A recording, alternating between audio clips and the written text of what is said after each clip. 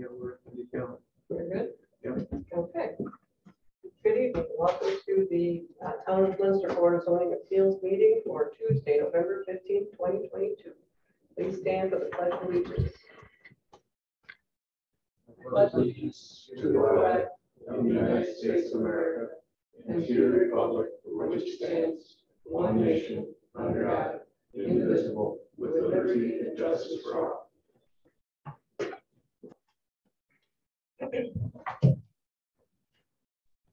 Tom, do you call roll? Yes, Brad Hemingway, Here. Roland Rathman, Here. Daniel Buckstein, and Brian Speck are absent. Chairman, Chairwoman, Mayor, Here. President. Okay, we do have a quorum. Okay, our next item up is the approval of the minutes from the October 11th meeting. Do we have any corrections? I'll make a motion to approve as presented. Hemingway second. Tom, we have a motion and a second. Sharon Mayor, Yes. Brad Hemingway, Yes. Roland Rathman. Yes. Okay, motion carries. Okay, next item, we have no preliminary hearings. Moving on to public hearings. BZA docket number 22-014 Legacy Sign Group on behalf of Blue Oil requesting approval of a variance for a monument sign. Do we have anyone present? Yes, just me. Introduce yourself. Certainly. My name is Sean Edson, and I'm the owner of Legacy Sign Group, located at 7933 West Highway 6 in Westville, Indiana. Okay. You want to tell us a little bit about your request?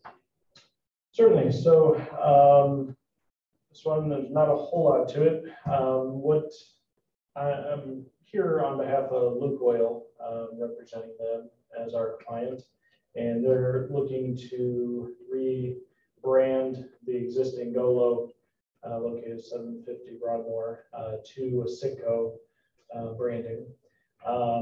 We are proposing and requesting approval from the board to allow a face change in the existing sign. The upper component will go from GOLO, which is an internally illuminated translucent polycarbonate face, to a routed face with push-through logo and lettering. Most of which our request, however, is to allow a 21-inch tall Sitco logo that is per their brand standards that they require. The bottom faces will also be changed from a polycarbonate to a routed backed with acrylic, so just the copy illuminates at night. The brick base structure will remain intact, we are under the understanding that the landscaping around the existing base also needs done and to meet current code standards, and that the client is agreeing.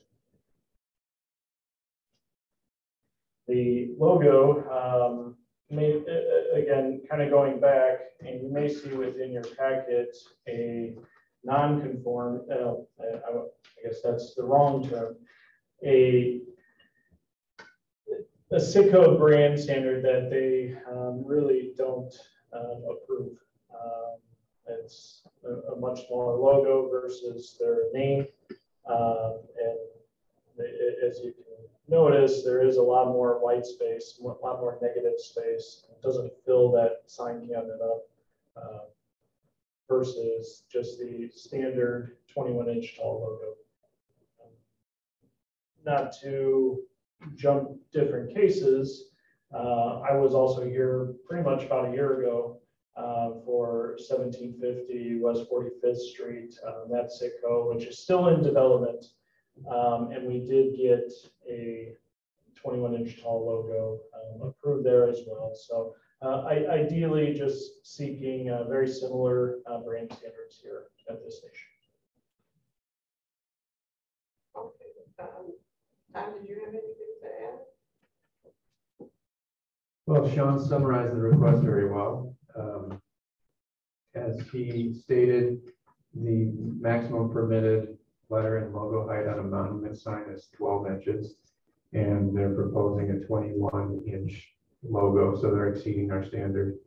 And that's the basis for the request for the variance. The only thing that I'll add is that in your staff report, I have listed the criteria by which the granting of a variance would be acceptable. And specifically, I noted that one of the criteria is that the applicant has to be experiencing something unique to their property or their project. In other words, there has to be something unique about the circumstances which would allow for the flexibility which is granted in a variance. The one thing that I noted was that there are a number of sort of legal non-conforming monument signs throughout town. There's legal non-conforming signs that are on walls.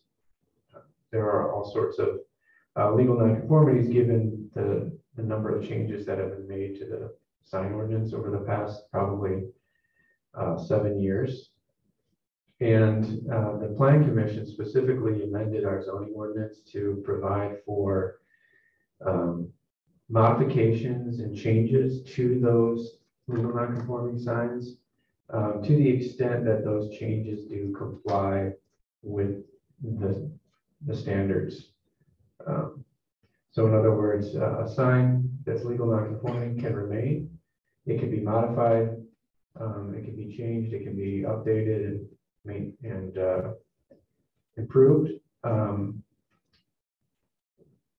so long as those individual modifications and changes are not sort of extending or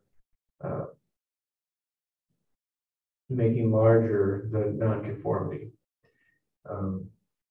So that's the sort of the situation throughout the community.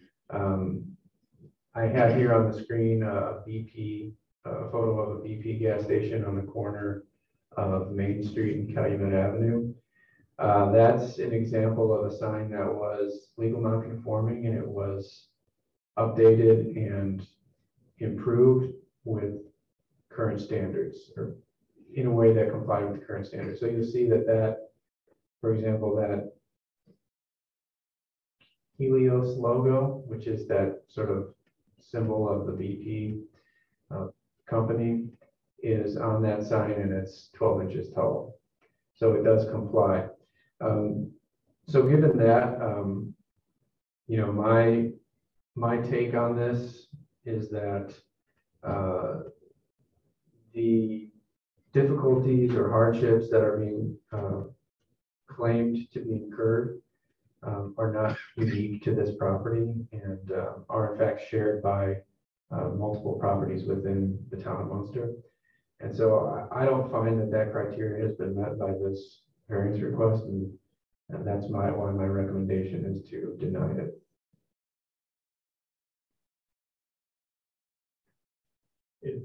If I could add a follow-up, if you don't mind. Thank you, Thomas. One thing I do want to point out here in the specific BP, just because it's on the screen for reference. Now, the logo treatment, you know, there is a logo on the canopy, and actually the logo on the canopy is much larger than the one on the sign face itself. This specific station is not going to have any SICA logo at all. They are looking to update the canopy graphics. However, there's not going to be any branding. And so this is really the only logo treatment that we're seeking and requesting that's on this monument sign being proposed. Any questions from the board? No. The one benefit is also your sign is like right up on the sidewalk. So you get a little bit more visual aspect. I know you brought up the other Citgo station. That sign is, you got a parkway, a sidewalk, so you are farther back. And I remember that one. That was my justification for giving that one. This one, in my opinion, you're right on our main corridor street, and you're right on the public way. So I don't know if I shop at gas stations going past regarding logos, or if I shop and I see the sign here for $4.29 a gallon or $4.10 a gallon. But you recognize it as being, I recognize that you have gas. So The compliance is, that you're asking for is the same on the one on 45th? the same one that we did seek out from the BZA and obtain That's the approval. 21 inch. Yeah. So, Tom, can you refresh on the Citgo on Fran Lynn and 45th? Is the overall size the same? That's a good question. I can check.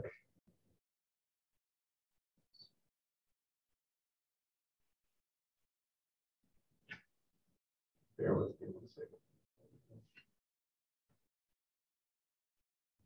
I can't remember, was that sign placed in the same location as the pole sign, or was it pulled farther back? I think it was in that same planting area, but it might have been back. Well, To the building. and we're still waiting on the site surveys because of the vision triangle concern. Is that actually that new sign location, we're gonna have to be now further back, and like half of that leg of that sign would then be in the parking lot. So we're currently working through the vision triangle so we can meet that. So the sign that was approved for the 45th Street gas station was 6 feet tall by 7 feet 2 inches wide. My eyes are not what they used to be. And the sign I'm trying to read the proposed dimensions on here is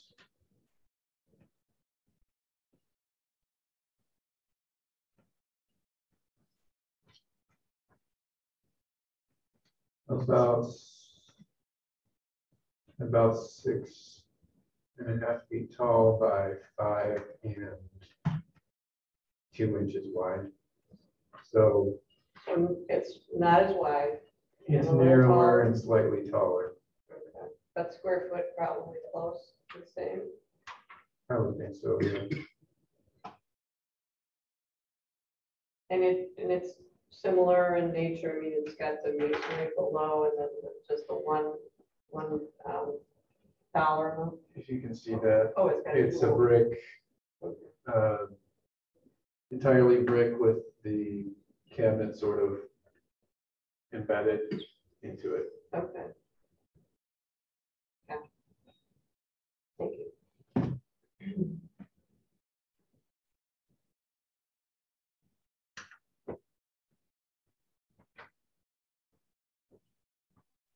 And the masonry that is there, I did not drive past this today, so is it in good condition?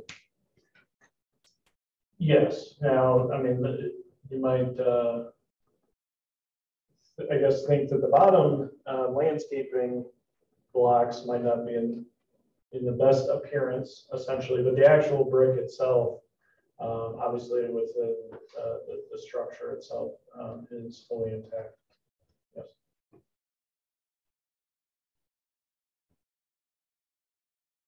How many square feet can I the sign become up to? I believe it's 18 square feet. 18 square feet, Yes. probably double. It's so in the staff report, it does list the existing non-conformities. So the height, maximum permitted height is 6 feet. The actual height of this sign is 6 feet 5.25 inches. The sign area, the maximum is 18 square feet permitted, and the actual is 22 square feet. The location of the sign is per the code to be 10 feet, setback 10 feet from the property line, and this is basically right on the property line. And landscaping is supposed to have a minimum of 3 feet of landscape on all sides. In actuality, it has, I don't know the exact amount, but it's less than 3 feet. And the sign face material is required to be authentic brick, stone, or solid metal or wood, and the actual is this like aluminum cabinet.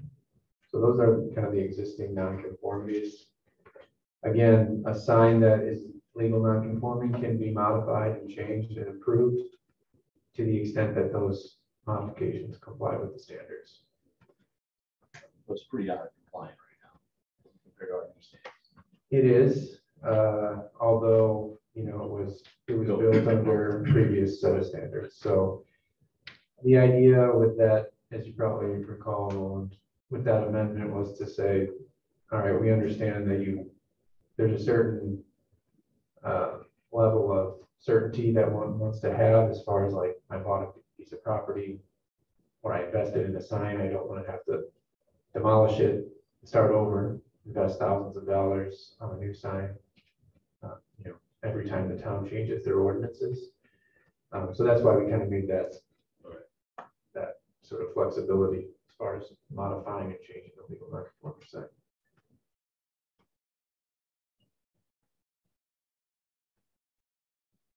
Basically, we need a little better on enforcement regarding the landscaping around these signs that were never maintained or.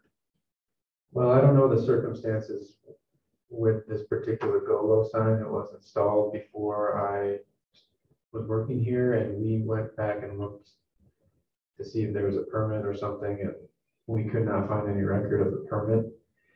Our understanding is that there was, when this particular gas station kind of changed from being a Shell station to the GOLO station, they appeared before the plan commission to get approval for the development plan. There were, at a preliminary hearing, there were a number of things that they were supposed to do that were identified by the plan commission, but they never came back for the second hearing. They withdrew their application and then made a number of the different improvements, but didn't sort of get like the approvals for them. So it's kind of a murky situation from our perspective, and we don't really know why that happened or So how we it have a happened. legal non-conforming sign that's not legal because we never got a permit for it. Well, yeah, I mean, that's a situation. It's kind of unusual. Yeah. So they took the pole sign down or put up the monument sign at that point. Right, yeah, so there was a pole sign, and I think from their perspective, my sense is that they thought, well, they told us to change this to a monument sign, so we'll do it. I don't know why they didn't get a permit. I don't know if they didn't.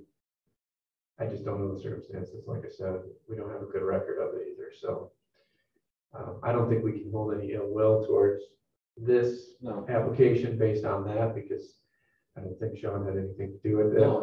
Yeah, like I said, did The not new do owners that. are doing the right thing for it.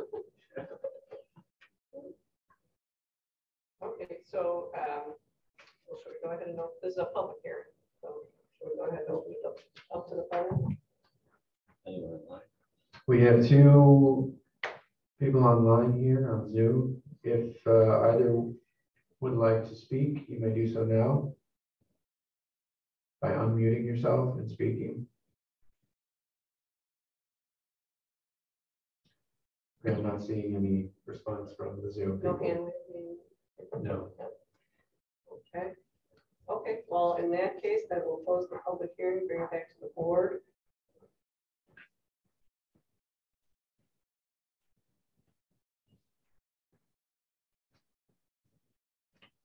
My opinion in this corridor, Academy Avenue, with everyone coming to town, the signs should be consistent. We don't target to a consistent basis on their signs. Obviously, BP down the street was a good example, Tom. And I agree with staff on their report about consistent sign letter and sizing. That was the whole purpose of the ordinance.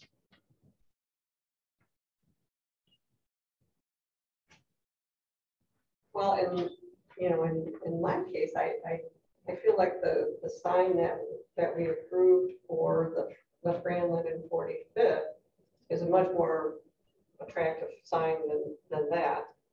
And would it fit there? In this instance, I see a traffic light there, and I don't know how large that landscaping area is to accommodate a little bit larger base. There's not much room there in the corner. I go by there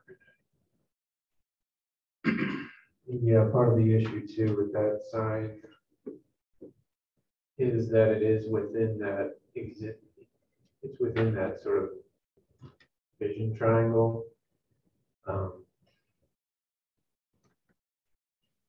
It was placed in the same location as the pole sign. Pole signs were permitted within that vision triangle because they're up there, they're not down at Just a pole. car level. So when it was taken down and put on the ground, it really should never have been put there because of that, but it is. So I wouldn't recommend making it any wider or larger. Is there a better location for some monument sign?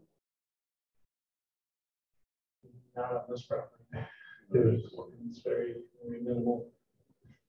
there's really not a lot of on these old gas stations. There's not a lot of empty space really to. Sharon, if I may, just for the record, the Indiana law provides that action of the Board of Zoning Appeals is not official unless it is authorized by a majority of the entire membership of the board. So as far as tonight goes, I believe that one way or the other, it's going to be unanimous. Am I right, Tom? Any thoughts on that? That's my understanding. Yes.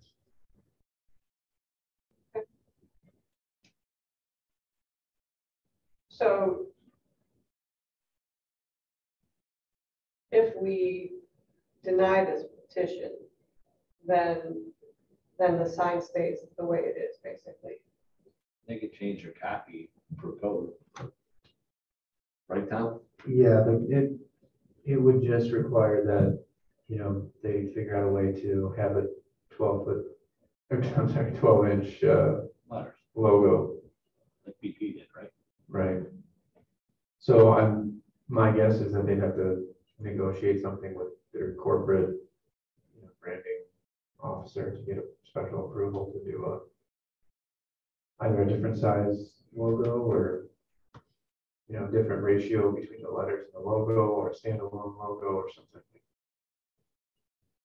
Or they just make it, the Citgo letters, proportionately smaller.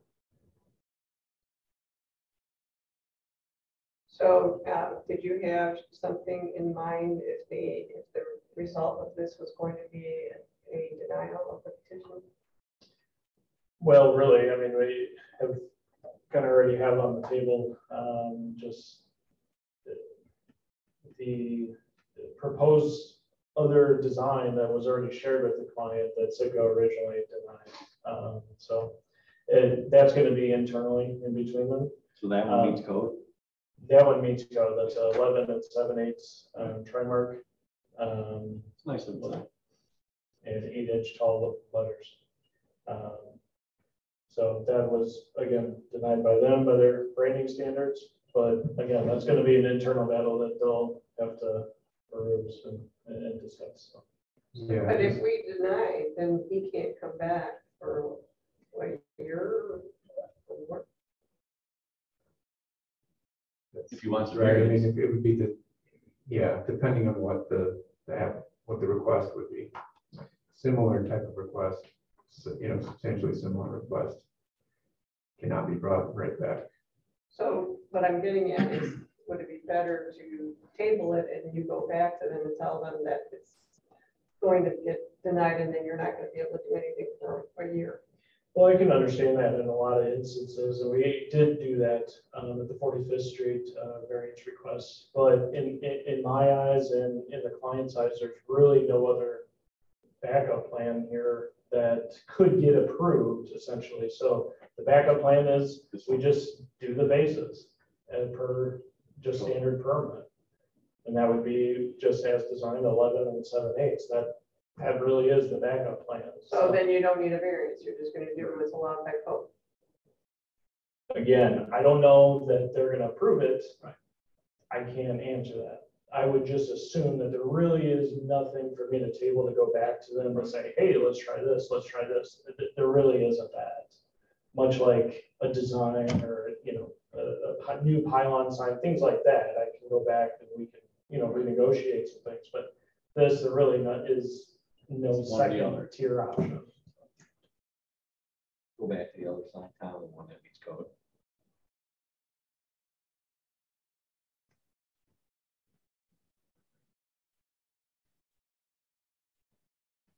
So, not to make a case or one way or the other, we did look into the Citgo branding standards, and it is very specific. It says you cannot sort of change the proportions of the logo and the text. So they're very strict about that, without getting like very, you know, special approvals through their marketing department or something like that. So. Want to sign, I guess, yeah, the marketing department a little bit. If we don't have 3 tonight, then what happens then? Well, you have no official action taken. Yes. Have this happen often, I'm gonna say, probably have to defer. Am I right, Don? I would imagine so, yeah, if you can't. Yeah, I haven't thought it through. That's no official action. After 3, have official action. I think it would be deferred. Next month then? Yeah. That'd be enough time to get feedback from. I think in my eyes, I think just with, I'm not sure what additional feedback we could come with, to be honest with you, and present to the board. I think I'm just in my own consulting, and I'm just then extending my bill onto the client even further for what, and you know, I hate to just. And I appreciate that. I see you guys are trying to work with us and work with the client, and I can appreciate it. I just don't know that there's something else that we can provide here that would be any different than essentially this design that would essentially get permanent. Well, that being said, I like the one that fits within our standards. Therefore, I'm making a motion to deny the petition.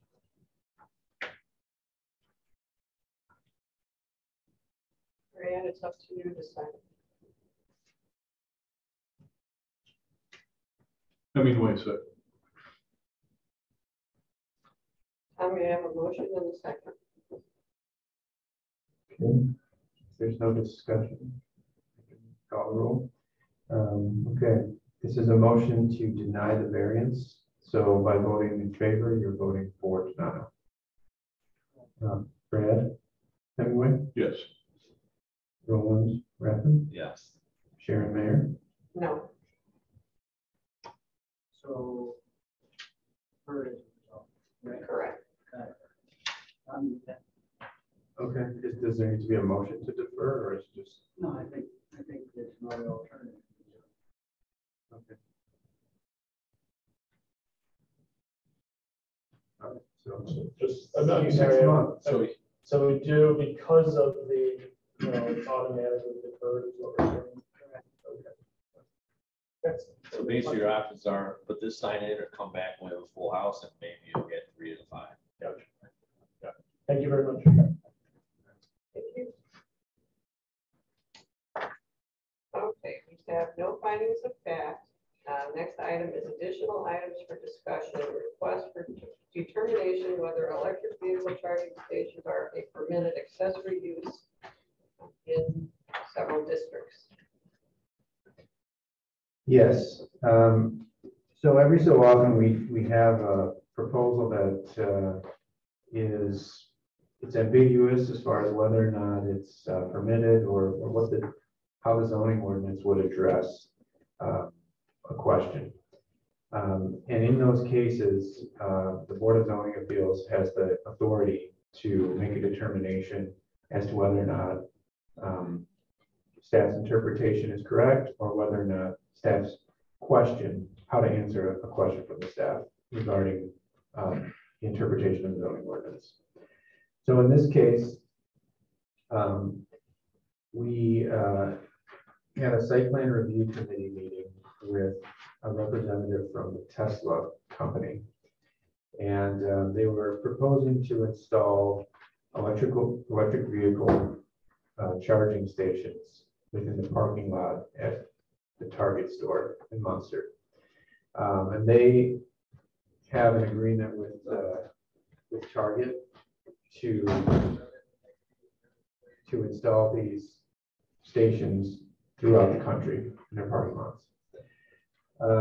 We reviewed it, we gave some comments and some feedback, but ultimately we kind of scratched our head and said, we don't know if this is a specific permitted use, because you have a sort of like not quite a gas station, fueling station type of use, but it's also very different from that in the sense that, you know, there's no underground infrastructure, there's no convenience store, there's no pay apparatus.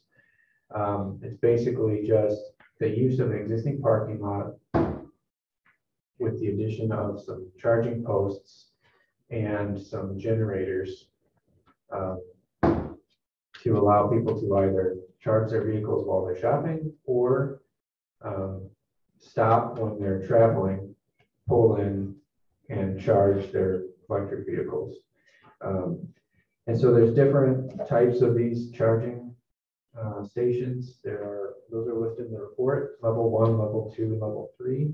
And those are kind of, level 1 is the slowest, level 3 is the quickest. The level 3 are the Tesla chargers, are level 3s. This specific proposal for Target was a combination of level 2 and level 3.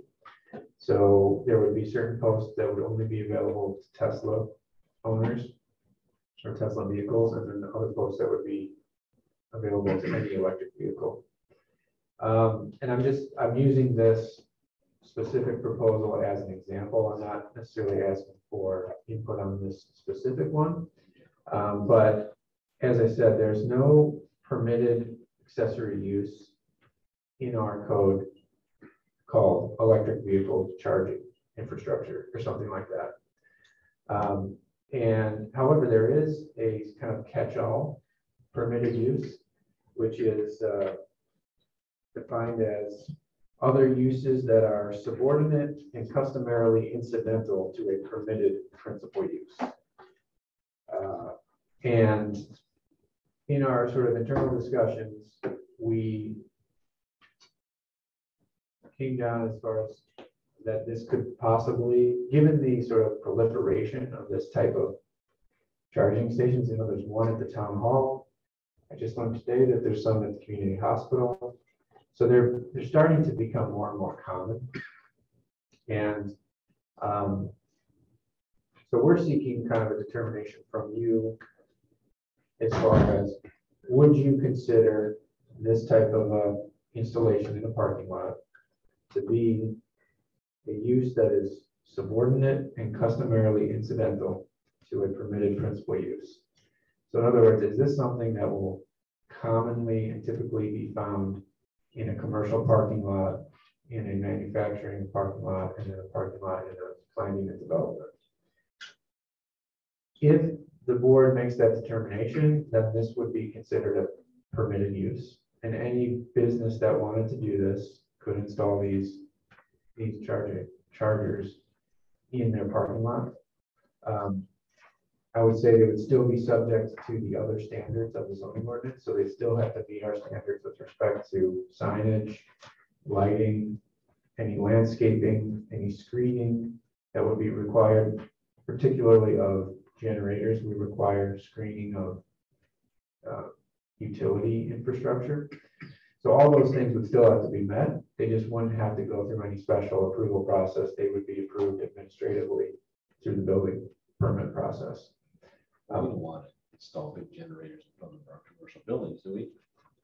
Well, that's the question. I mean, I think the question is this something that would be, and I've got some examples of what this would look like. And I provided the Tesla packet that they provided to us. So this is kind of, you can see that's a Tesla charging station. So is this, you can see there is kind of like a utility generator compound. In this case, it's screened both by fence and by landscaping. You can see like that's what it would look like in the parking lot. So in the picture above that, though, I see, looks like 2 vertical generators. Or, is that what that? 2 and 1, bigger one. That one, right? The top photo there. Can you Yeah, enlarge that? Yeah, transformers. Yeah.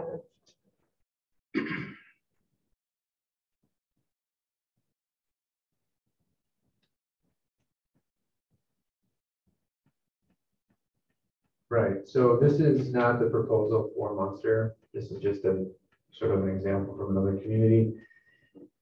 In Munster, you know, we would require that this, you know, this utility infrastructure be screened in some form or fashion.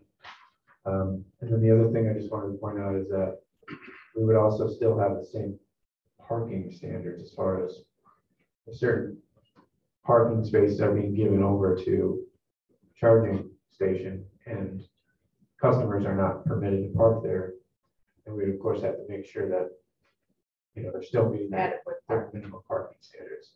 Yeah, but so that's, I mean, that's essentially what it would look like. You can also, like I said, there's one in our parking lot out here, which it just went in. I mean, there was no discussion of zoning or anything. It just. Is there a generator for it? I don't know what, I there's didn't something get out generator there, but for it's, this. You shouldn't need a generator. Generator just for the yeah, not a generator. It's like a transformer or something like that. But anyway, that's the question before you. I have a question for you. So can you give us some examples of other accessory uses that are allowed under the code?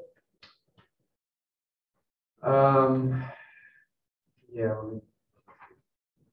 like, well, one that we talked about sort of internally was like, all right, Target is a retail store, but they have Starbucks inside, right? So that Starbucks is technically an accessory use to the primary use, principal use, which is a retail store. There are, I think in like a Walgreens, for example, or CVS, you'll often have, like at CVS, I think they have a Minute Clinic. So that's an accessory use to the main use, which is the pharmacy and the drugstore and the retail component. You might have, I'm trying to think if there's anything Like sometimes external. you'll see a bank in the grocery store. Yeah, Be like that. yeah. So all of those are examples of, it's not the primary use, but it's accessory use. Okay. Well, you don't need an answer tonight. It's something for us to think about before next month.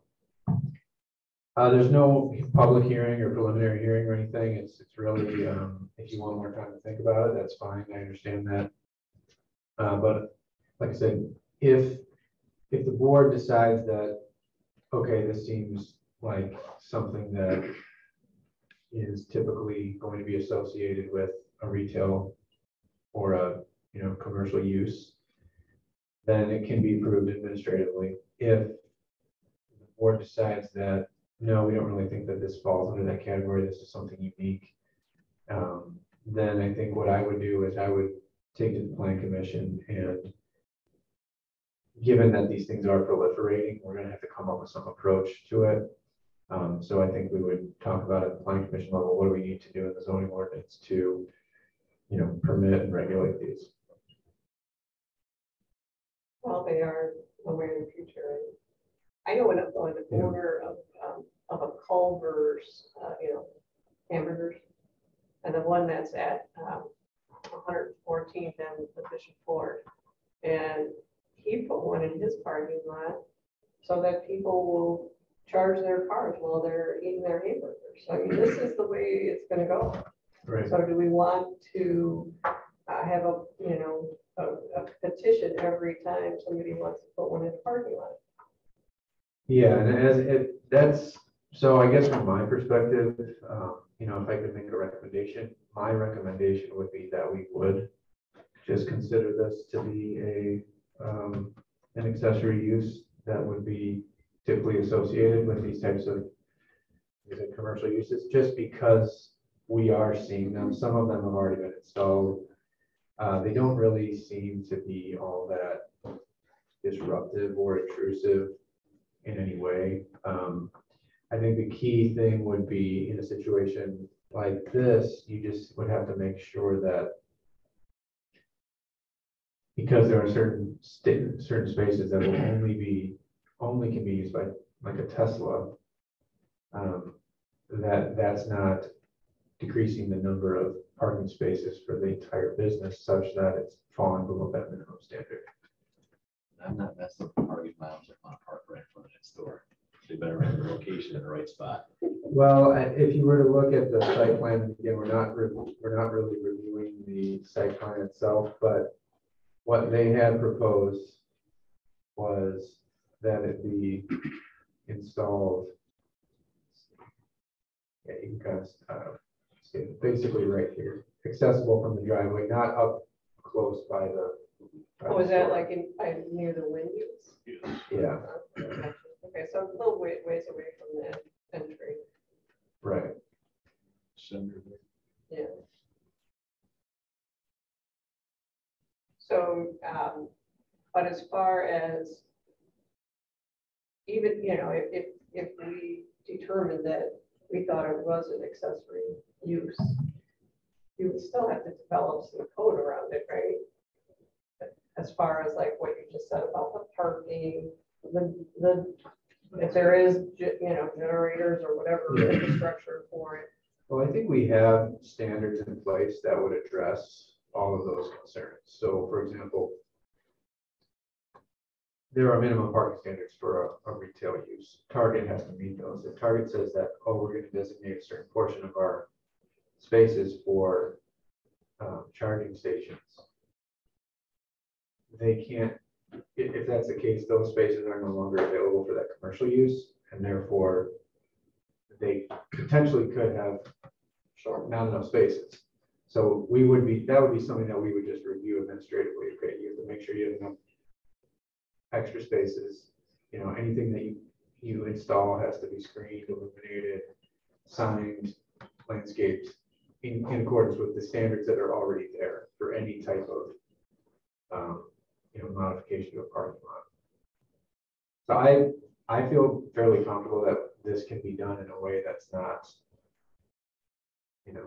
that we really don't need any new standards for them at this point. Now, if we were to get some kind of a massive, again, I just don't see that being the case, but this is also going to only, we're not asking for like a principal use, so it would still be prohibited as a principal use as far as, somebody buys a lot and just turns it into a charging station. It would have to be accessory to an existing permitted use. Do you recall when the Marathon gas station that's by the railroad tracks off the Bangor, when they were here about their reopening of the car wash? Yeah. And they said at that time that, if the gas station proved to be relevant, then they would consider rebuilding it and putting in charging stations there as well. Okay. So in that case, where would that fall at in the scenario? Well, I guess we'd have to determine what would be the principal use of the property. If the principal use is a gas station, then they still need to get approval for the gas station. And if they want to add chargers to the gas station, that would be fine. But they can't just, they wouldn't be able to open up sort of administratively a charging, like a charging station that is Just only was that. only charging station, not Right, gas. right. This is only for, like, what we're asking is just a determination as to whether or not it could be permitted as an accessory use. Gotcha. Okay. Time to do some research and see if we can find out some other local codes in regards to charging stations in town. Yeah, I did a little bit of research and it kind of runs the gamut, but if you want me to come back next month with a little more of some of that, you know, listed out, I can summarize that, provide that to you. But obviously this one's right by the highway, so you could have the potential for a lot more charging stations being asked on this property. Yeah, Proximity of the highway, right? that's right, that's right. Are apps that are designed to find charging stations right off the expressway, so. Okay, well, I'll go on record saying that I believe that could be considered an accessory use, because I'm not gonna be here next month. Okay, so our next regular business meeting is December 13th. I will be in Key West. We'll make a motion to adjourn. Second. All in favor? Aye. Thank you.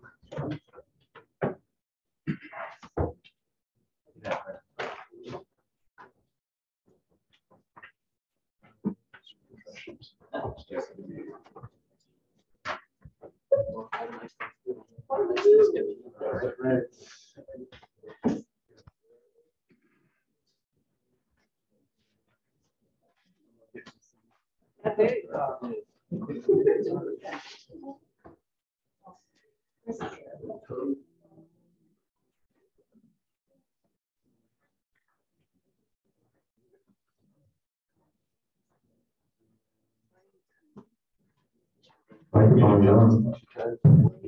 I think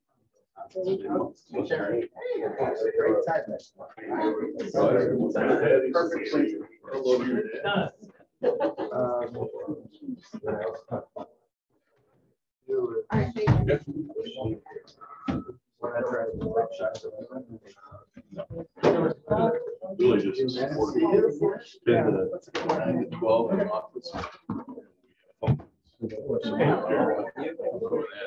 It's that new system. how did you want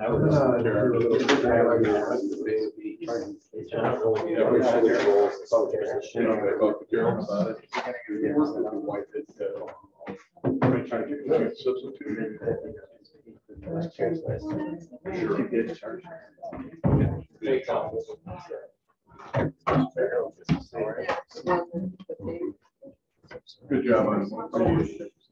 Yeah, I like it. Jed told us good energy.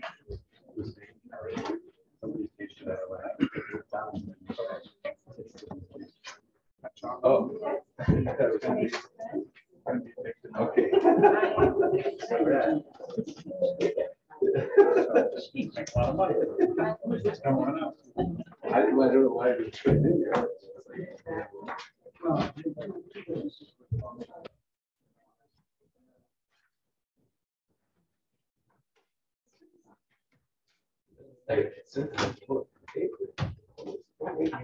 don't know. I've never been surprised before.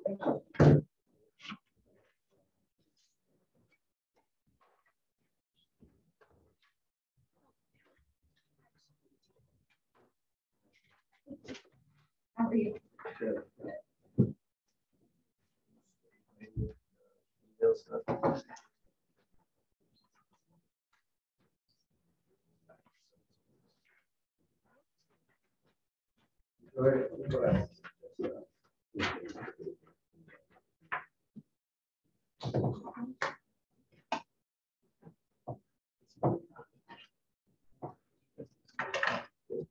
Yeah.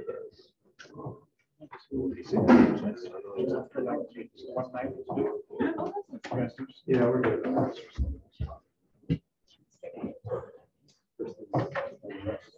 Yes.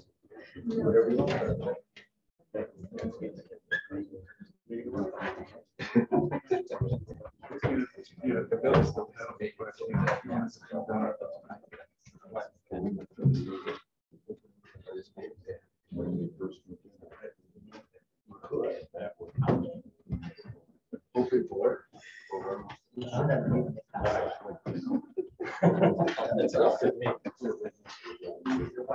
All right, it is Tuesday, November 15th, 2022. I'll call the Planning Commission meeting to order. Would everyone please rise for the pledge of allegiance? I pledge allegiance to the flag of the United States of America and to the republic for which it stands, one nation, under God, indivisible, with liberty and justice for all.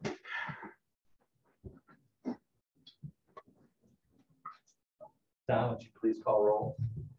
Yes. Councilor Kulturitis. Present. Councilor Tulowitzki. Present. Rachel Brandy. Present.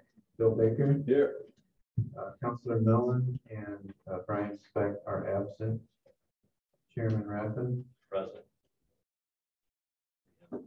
Next item on the agenda is approval of minutes from October 11th, 2022. Everyone had a chance to review the minutes, and so do I have a motion for approval? Motion to approve. Second. We have motion and second. Any discussion? All those in favor say aye. Aye. Any opposed? The motion passes. Next item, I'm going to change the agenda around. I'm going to call Community Foundation up because there's going to be quite a bit of discussion on the other stuff. Thank you. So I know yours is He really wants to stay for the whole. Yeah, I'm really happy to be here. So the next item on the agenda is PC 22021, Community Foundation of Northwest Indiana, requesting approval of a final plot for Community Foundation Incorporated Addition Block 5, a 3-lot commercial subdivision at 10240 Calumet Avenue. Tom, I'll turn this over to you for a presentation. Okay, thank you. The plat is shown there on the screen and was provided in the packet. I'll just note that the Planning Commission approved the preliminary plat for this Community Foundation Inc. Addition Block 5 in June of 2022. There were a number of conditions put on the approval, including execution of an agreement to install a traffic signal at the intersection of Treadway and Calumet Avenue, thoroughfare trees to be planted in the Calumet Avenue Parkway north of Treadway, and a 6-foot sidewalk installed along Calumet Avenue south of Treadway Drive. Those conditions have been met. So the preliminary plat stands as approved. They've now requested approval of the final plat. And as you know, final plat can be approved upon the completion of all public improvements or a bond submitted for their completion. So the Community Foundation of Northwest Indiana has submitted a bond in the amount of 115% of the public improvements that has been reviewed by the town staff and determined to be acceptable. So at this point, we would recommend that the Planning Commission approve the Community Foundation Inc. Addition Block 5 final plat. Any questions, comments, concerns? I just have a quick question for the gentleman. When do you expect the first building to be up?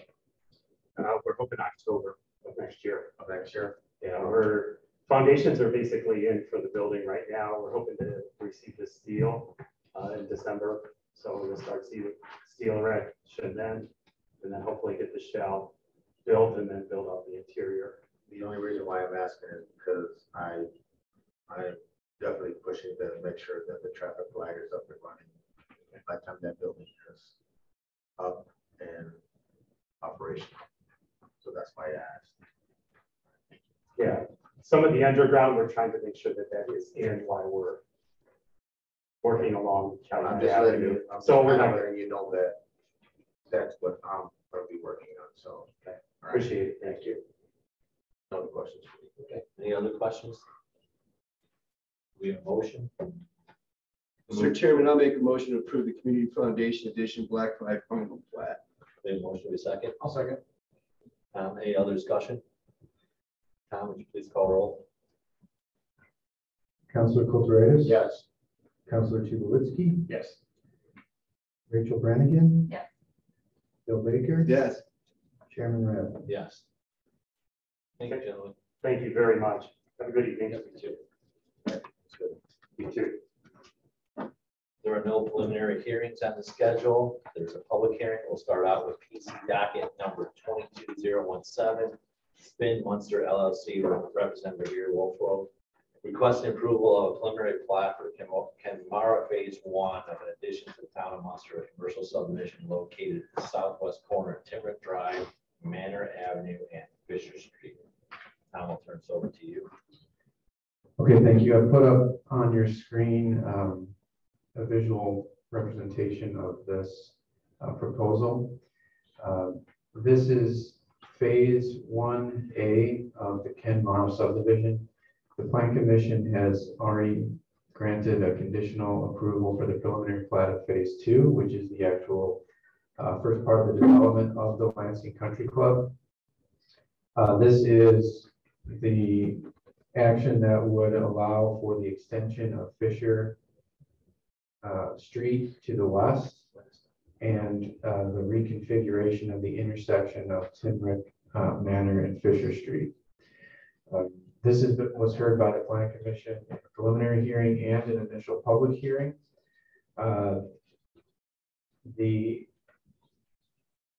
There's been a couple different iterations of this plan being presented. At the public hearing, the last public hearing, there was a plan presented to modify Manor Avenue by extending it, kind of turning it west and connecting into Timrick, and then the combined road intersecting with Fisher Street. There was a bit of discussion about that, and staff actually recommended that it be tabled. After the meeting, staff met with the applicant, Gary Warfel of Saxon Partners LLC, and we reviewed 4 different alternatives for this intersection. Those are listed here in your staff report. I'm just going to go through it. I'll be quick about it, but I do want to go through each one and just kind of talk about the pros and cons of each one, just so everyone's aware, because I know we had a pretty robust discussion. Before you do that, should we turn that screen toward when I was sitting back there? No. The group could not see it. Yeah, good idea. Thank you.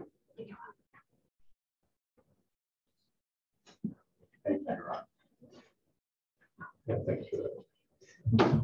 So the first alternative that we looked at was the one that's being presented here tonight. It's Timrick terminating at Manor Avenue. The pro, I guess we kind of separated this into pros and cons for each one. So the pros of this alternative is that it maintains street connectivity for emergency response, public works, residents, and so on. It reduces the overall number of pedestrian street crossings. There's minimal shifting of traffic, and it creates additional green space. The cons for this alternative were that vehicles on Timrick would, as we discussed, be pointed directly at the lots at 8837 and 8841 Manor, with the possibility of headlights, possibly disturbing residents. The other con was that there could be potential traffic backups on Timrick. So again, this alternative has Timrick here terminating into Manor, and then a 4-way intersection at Fisher Street. Second alternative that we looked at was the one that was presented at the hearing last month. It has similar connectivity and a reduced number of pedestrian street crossings. Again, minimal shifting of traffic and additional green space. The major issue with this, the major sort of negative component of this alternative was that it kind of created an odd situation in front of the houses at 8841 and 8837. If you remember, there would have been parkland that was kind of dedicated right in front of these residential lots. And so staff had some concerns about the maintenance responsibilities and the fact that there would be basically no frontage for the lot at 8841.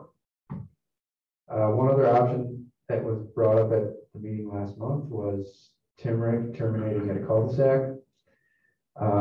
There were some benefits to this that we found. It does calm traffic on the south leg of Timrick, reduces overall number of pedestrian street crossings, creates a significant amount of green space, and has fewer intersections, possibly improving automobile safety.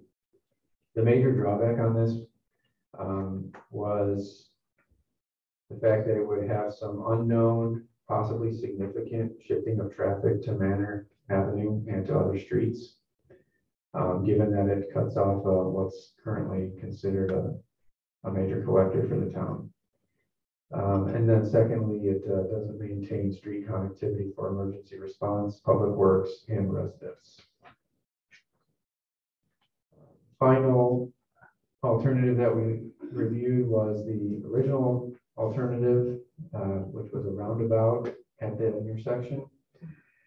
Saw a number of benefits to that. Primarily, probably the biggest benefit was the continuous flow of vehicles with no backups because there are no stop signs associated with a roundabout. But the drawbacks were that there is a reduced amount of green space, an increased number of pedestrian crossings. So, for example, if one wants to, head northwest, they'd have to cross like 3 or 4 streets. Thirdly, it has an extremely large footprint, a high cost, and the need for additional easements on the NIPSCO right-of-way, which is down here. So all that is to say that after sort of meeting together and putting our heads together, it was determined that essentially alternative 1, which was Timrick terminating at Manor, was preferred by the developer and acceptable to the town staff. So our consensus as a staff was that alternative 1 could move forward. So that's the background. That's where we are. That's the plat that's being presented tonight is that alternative 1. The plat itself is a set of right-of-way dedications and vacations, and then parcels being reconfigured. So if you were to look at this document, it's kind of hard to understand exactly what's going on here, but you see this is a Timrick Drive extending east into Manor Avenue.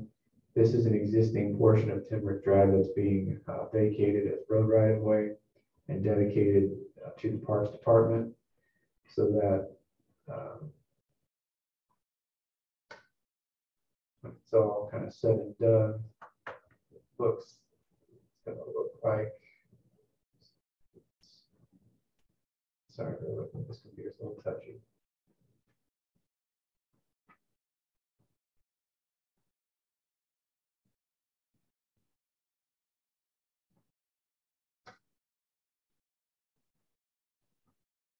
Looks like that.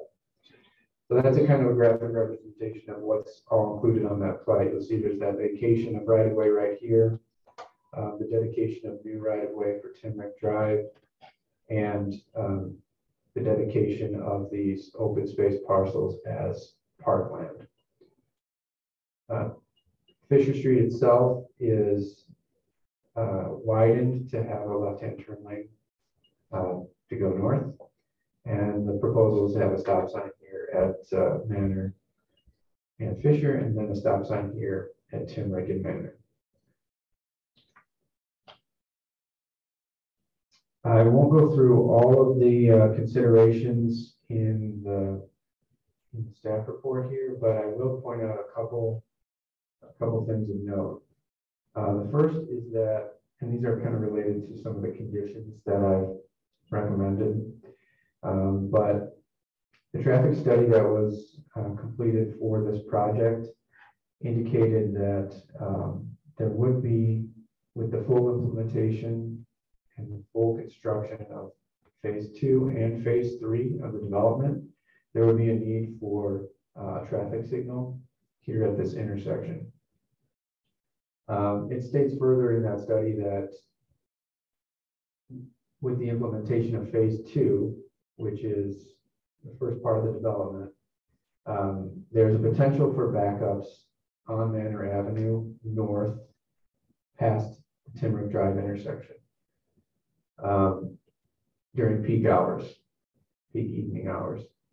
And what it recommended was that the town basically monitor this intersection to determine whether or not any additional measures be taken up to and including the installation of a traffic signal prior to the implementation of phase 3 when it would be required. So one of the recommendations that we have is actually that upon approval of this plat, that the town require an agreement similar to what we require for the Community Foundation of Northwest Indiana with the project that we just approved final plat for, which is to say when traffic signal warrants are met, the developer would be required to install a traffic signal. That's in keeping with the traffic study provided. But if there was a situation prior to those warrants being met where the town desired a traffic signal, then the town could go in, install the signal, and then be reimbursed by the developer at the time that the warrants are met, which could be at a later date. So we are recommending that be a condition. I would assume if you're improving this whole intersection, you're gonna do all the construction at one time, they have it ready to go, and you just gotta pop the lights in, right? As far as, putting in the underground infrastructure, suggesting, can you make sure you're talking? Sorry. Well, that would be up to them, I would say. But in any case, at some point in the future, if the warrants are met, then the signal would be required. Other than that, our recommendation, like I said, based on our review of these different alternatives, is to approve. But there are conditions listed in our recommendation. And in addition to that traffic signal agreement, we're also asking that a revised landscaping plan be provided, both for the street, so something that conforms to our streetscape standards, and also for the park areas to be approved by the Town of Munster Parks and Recreation Department, or the Munster Park Board. We need a revised public lighting plan, and we also would be seeking final town engineer approval of all engineering plans before it could move forward, as well as, similar to phase 2, all the necessary easements, agreements, and approvals, both by the town and third parties, including NIPSCO, NICD, and the town council and the redevelopment commission, as far as the transfer of right-of-way and the acceptance by the park board of these improvements. And then finally, granting a waiver from section 26.335 of the subdivision ordinance to permit a right-of-way width of less than 100 feet for a commercial street. So that being said, I know that Gary Warthel, the applicant, is on Zoom, but he's represented here by his landscape architect, Daniel Grove. And I know that they also have some additional material that they've put together that they'd like to talk through. Okay. Any questions for Tom before I turn it over to the petitioner? Mr. Chairman, I have one. Is there a development agreement yet? No. So why is planning commission dealing with all of these approvals and having redoing of streets if there's no deal yet? Part of the reason is we need to kind of get consensus from the plan commission that the development as proposed is acceptable, meets our standards. If there are you know, we've had a lot of discussion about the layout of streets and roads, and that's a plan commission activity. And that, I think that conversation needed to happen at the plan commission prior to the town council sitting down and coming up with a financial incentive package. This doesn't have anything to do with the stacking for the train. Does the train have a grade crossing there, or is that flyover?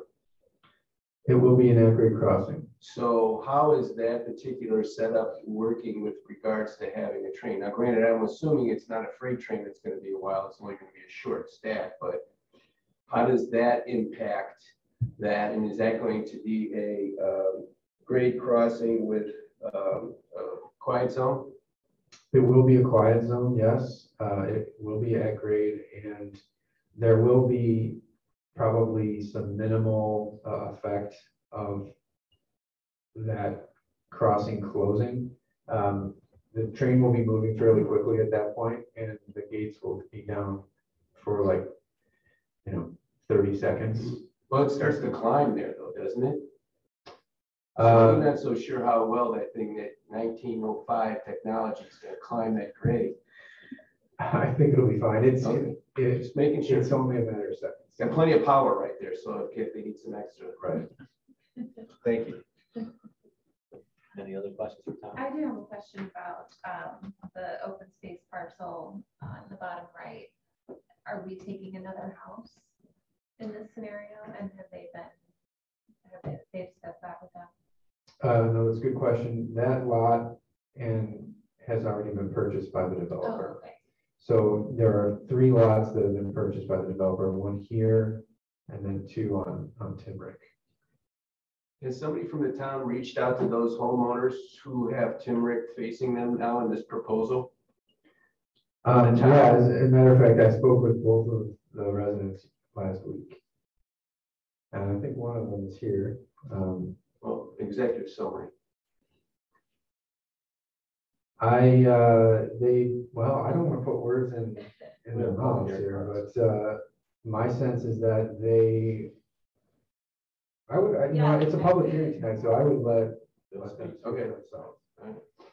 Thank you. Can I speak? No, we'll have a public hearing. We will get to that for sure. Any other questions for Tom? That being said, I'll turn it over to the petitioner. Please state your name and address for the record. Daniel Grove with Kimley Horn, 4201 Winfield Road, Warrenville, Illinois. As Tom mentioned, Gary's dialed into the Zoom. If there's any specific questions for him, I'm happy to answer any that I can as well. I think we don't really want to spend a lot of time. You've seen this a couple times now. You've approved phase 2 and tonight and back-to-back items. We're looking to address getting access to this site. So the phase 1A and phase 1B, the Fisher connection and the Maple Leaf Boulevard connection. So as you see, just in reference, there's our site, what Saxon is looking to develop. If we go to the next slide, we're highlighting that phase 1A and phase 1B. Again, this is a very landlocked parcel, and so to make it active and productive and supportive of the community, we need these access points that we're in front of you tonight for. If we go to the next slide, just a recap of that phase 2 development that was approved back in July. We'll go to the next slide. Here's the plat that you'll be seeing later in the next item, which is the Maple Leaf Boulevard plat. Tom will, I'm sure, introduce that. That gives us access from Maple Leaf Boulevard, providing access for Calumet up to the site through NIPSCO under the NICD tracks. And then, as Tom just discussed, this is the proposal that we're reviewing right now, the phase 1A access. We want to make traffic better in the neighborhood. We want to work with the community and work with the town to address that. And we think that we've been very thoughtful about approaching this, as you saw with Tom. We've looked at several different options, sat down with fire and police and planning to make sure that we're going with the best option. There's no perfect option, but we think that through design, Gary's reached out and talked to those neighbors. We're offering landscape and other enhancements to their site. We've lined up the road to line up with the driveway between the two buildings on the east side of Manor, so that we're not shooting headlights into their windows. So we're trying to do this as sensitively as possible and work with those residents. And I think the last thing that we wanted to touch on, if we jump ahead a couple slides, that was the old alignment that Tom went over. Let's go one more slide. We do see this as really making a lot of connections in the community. One, taking this parcel that has been kind of landlocked behind NIPSCO right-of-ways and making it productive and supportive to the community, to the hospitals. But also we see it as a huge opportunity to really make some amazing regional greenway connections through the site, to link up Pennsy Greenway, link up into other regional trail networks. So we just wanted to highlight that. So that's a big benefit to this project as well. So with that, I'm here to answer any questions. Gary's on the line to answer any questions, but we appreciate your time. Thank you. Anyone have any questions for the petitioner? Have you and Gary reviewed the staff recommendations as conditions for the motion? And do you agree to all the conditions that staff has presented in my documents tonight? Yes, and I think we view that obviously there's a development agreement that needs to occur, and that's a lot of these items are going to get wrapped up into that development agreement. But yeah, I think we want to work with the town to achieve this, and I think that moving this forward, we recognize that we got to get PepsiCo on, and when we talk about step B, we have to get kind of all the pieces in place and get the final engineering the way that the town wants it. So yeah, absolutely. Thank you. Anyone else have any questions for the petitioner? No. Thank you. That being said, this is a public hearing, and if anyone would like to come up and speak on behalf of the public, just come up to the microphone and state your name and address for the public record. And if you could also sign the sign-in sheet, that'd be great too. You gonna go first? Yeah, I'll go first. Good evening. Thank you. My name is Jenna Parker, and I live on 8837 Manor Avenue, which is where this dump out of turmeric will basically be. Is it the first house, ma'am, or the second It house? will be, so the open space parcel, I'm the second house from that. Thank you. You're welcome. They've given us a lot of literature on this. I know there's a lot of work involved in planning this on everyone's behalf, but my husband and I, we have 2 young kids, and my biggest concern, especially as you've seen a lot of recent accidents and speeding, even down Ridge Road, is if a car decides that they're just going to go zipping through Timmerick going on to Manor. You got kids, you got a lot of traffic along that way, especially with the former, I don't know if that bike path is still going to be back behind where the country club is, but we still have a lot of biking, people walking their dogs. My kids play out in the front yard, and that not only just the headlight aspect of the nighttime, being able to be shining through, but also just if you're going at that a high rate of speed, that's my biggest concern with this option. We really appreciate more of option 3, where it jutted out a little bit more. We know that the planning commission with fire and police, that was not their option, but from a residential standpoint, this makes me nervous, and that's all I think I can really say about it. Thank you for your time. Thank you. Any questions? Insurance?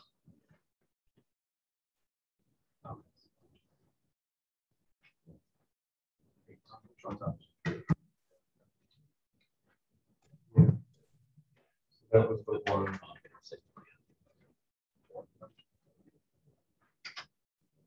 One that we looked at. They're not right next to each other, so that's fine. Hello, my name is Mike Gomez. I live at 227 Timmerick. Be just a few houses. I'm the last house right next to the park. Question for the designers. What type of traffic impact analysis was done? Was it based on speed, traffic counts? I mean, when was it done, first off? How long ago was it done? It was done back in the spring. Okay, because I live there. I've never seen any kind of traffic measuring. systems anywhere on Timmerick or driving to Timmerick, and I drive all over the place. I never seen it. So you guys have a theoretical one, or you have an actual? We did actual counts. And where was that done? Where were your parameters? Where And was it's it at all the turning movements on the Fisher at Timmerick and Manor. And what was the average speed on Timmerick that you guys determined? We're just doing counts. Okay, well, speed's pretty important, especially when we're talking about when you're coming up and you're creating a T, right? You go to most residents that have a section where there's a T somewhere where you're going to create here. It's on a very low speed residential area. Timmerick, no matter what the speed limit is not a low speed traveled area. You know, from Ridge Road to Calumet, that's the shortcut that people take. And believe me, sometimes on an evening to get out of my driveway, it takes 10 minutes because there's that much traffic. So when you guys did your traffic analysis, was it based on the traffic that's actually happening today? Or did you go off the analysis done for the railroad crossing? To his point, what's going to happen when those, you know, everyone says 30 seconds. I think that's not true. We all wait for trains, whether it's cheap or not. It takes a long time. The lights come on 15 seconds before those arms come down, or 30 seconds before the arms come down. So if you take the time that you got to stop when the lights are blinking and the arms come down and the train clears and it opens, it's more like a minute. Okay. So did you take your analysis and compare it to the analysis used when they designed that railroad crossing? And what's it going to look like in reality, not what it's looking like with the analysis you did? Did you do both, or did you just do a traffic study based on current traffic? We do current traffic and we project out. Did you project out using the information used to approve the traffic study that was built for the crossing and the rail project that they're doing now? No. Shouldn't you do that? I mean, you know, we're creating a situation where we're building a transit, train that's going to go through that street and it's going to back traffic up on a street that gets pretty backed up already. And whatever theoretical traffic count they assume is going to happen because of that, it's really going to impact what you're doing. And really, that's what's going to decide which four of the ones you pick. Really, what's going to be the safest? It's what's going to slow traffic down. We're going to have that speed bumps on Timmerick that go from however far one direction. I guess I want to make sure that I need to be on mic. So, I mean, what you're referring to though is neighborhood traffic to the north outside of our project boundaries. No, your project boundaries, Timmerick. I mean, everything that flows through Timmerick to Manor right now is currently flowing through Timmerick through Fisher. And so with a traffic study, you look at the turning movements, the quantity of traffic, you project out into the future to see how much it's going to increase. You're talking about, so I mean, help me understand what. Well, right now I don't even mind. Right now they're building a railroad crossing right about here. It's not in your drawing. No, it's right there. It's right there. It's right here. Okay, so that's right. But what? So this right now, no one knows. I mean, they obviously came up with a theoretical traffic count of what's going to happen when those arms go down, how long it takes down, and how traffic's going to be that down. doesn't change the traffic count. But it's going to change. It impacts traffic flow. But as you heard from staff for 30 seconds when the trains come through. Yeah, but it's still, they come through and it's still, the traffic's already, like I said, there's already a challenge there with traffic. Without stop signs, without changing the topography, without changing anything. There's already a challenge with people with speed. There's already a challenge with too much traffic that cuts through from Ridge to Calumet. There's a lot of things that are going on there. And when you decide which one of the four you're going to pick, it really needs to come down to what's going to slow the traffic down, what's going to make pedestrians safe, kind of all the things he talked about. But you really gotta make sure that you're looking at what we really think the traffic's going to look like when those arms come down, and how many times a day they do come down, and what hours they come down. All that should be included in a decision being made for this project. Period. That's what I got. Thank you. Thank you, Mr. Gomez. Would anyone else like to speak? State your name and address and please sign in.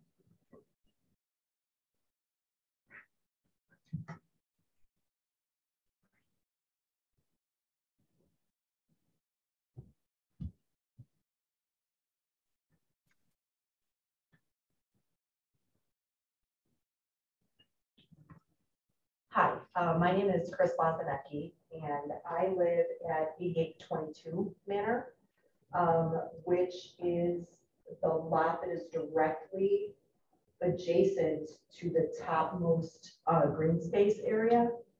I know you said that you've spoken to residents about landscaping, stuff like that. I have never heard from anybody at any point, and this directly abuts my property. So I don't know who you talked to, but I've never seen it before. Is there going to be some sort of barrier between my property and the public property? Because there's a park there now.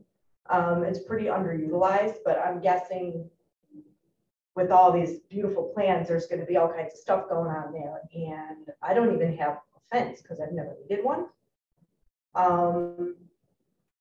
What happens to my property here? Like, is there any sort of barrier between this public land and my land? So adjacent, you're immediately adjacent to the park. Can you point your house? Can you do it on this one here so we can see? Oh, sure. And then that one so they can see. My house is right here. It's still gonna be a park. There's a park there now, isn't it? Yes, there's a park there now, but the park is pretty underutilized because there's nothing there, nothing. Like, there was a basketball court right here is where I am. And they took out the basketball court. So now it's really just this disused piece of property. And I'm all for, you know, prettying that up, and because it's sort of like a neglected corner of Munster. But if they're going to make it bigger or, you know, clean it up, make it look nicer like that, I'm assuming they're going to do something else with that land. And I want to know if that's going to make it more populated, probably. So is there going to be any sort of barrier, landscaping, fencing, something between my property and that park property now that it's going to be more utilized than it's been in the past? I can respond partially to your question. First, the indication that I've received from the Parks Director is that this will remain a passive open space. There's a actual more active playground, active park just northwest of here. So the idea is not necessarily to, you know, turn this into a very active space and attract a lot of people. It's intended to be sort of passive open space. So that's maybe answers your question as far as what the plans are. That being said, I mean, it's going to be parkland for a long time, so things can change over the years, I'm sure. With respect to any kind of screening or you know, fencing between park property and your property, there is a condition in this approval that says they need to come up with a plan for the landscaping and improvement of those park areas. Okay. So that can definitely be taken into consideration when those plans are put together and ultimately approved by the park board. Thank Hey, Tom, can you hear me okay? Yes, We can. I'd like to just add to that a little bit. Our intent in the revised development plan is to actually put fencing between all residential parcels and the park space. So yeah, we haven't shown that, but that is certainly our intent. We did have that discussion with a couple other of the properties. So yeah, I apologize that we didn't do that at 8822. A big reason because there's no change between the park as it exists today, other than we're gonna, our intent is to take that asphalt out of there and make it, like you said, passive green space. So just because there was no change, that's the reason we really didn't reach out. But our intent would, yes, to be buffer all residential homes with fencing along the park. Thank you. And we'll work with the individual homeowners and the town in terms of coming up with a fencing design that's aesthetic and makes everyone happy. Thank you.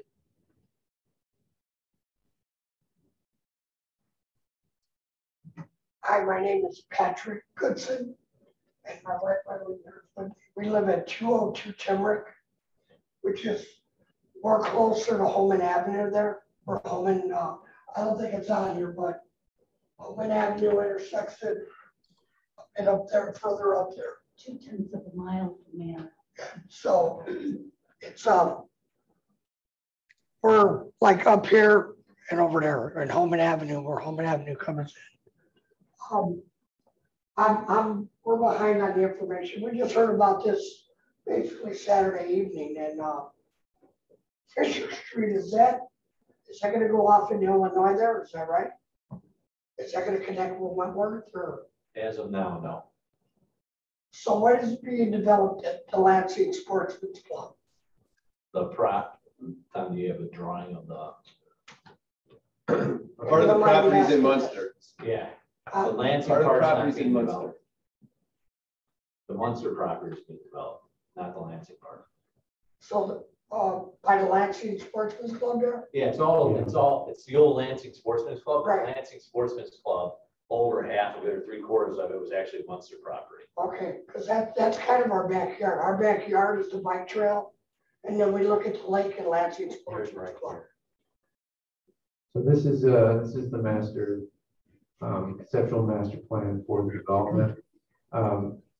Phase 2, which is actually the first phase of the development, is approximately 300,000 square feet of commercial office space. Phase 3, as proposed now, as shown on this plan, is approximately 500,000 square feet of additional commercial office space. So where's Timrick and Fisher? So Fisher Street is right here, and Timrick is approximately right here.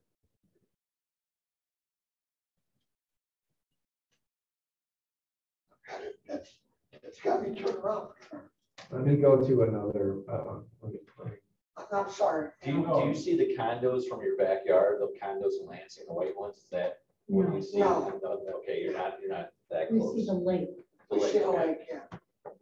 One of the lakes there, I don't know. Yeah, you're on the north lake, not the south.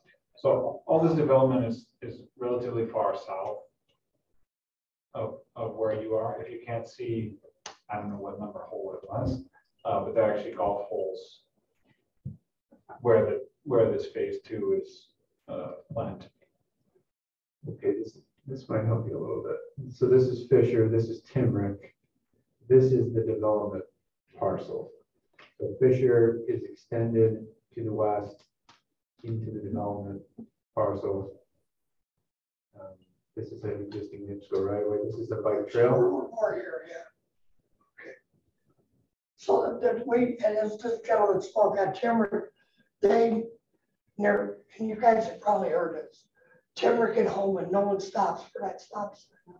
And there is a park just a little bit south of that, if you want to call it so. No one stops at all. They run right through it, that corner there.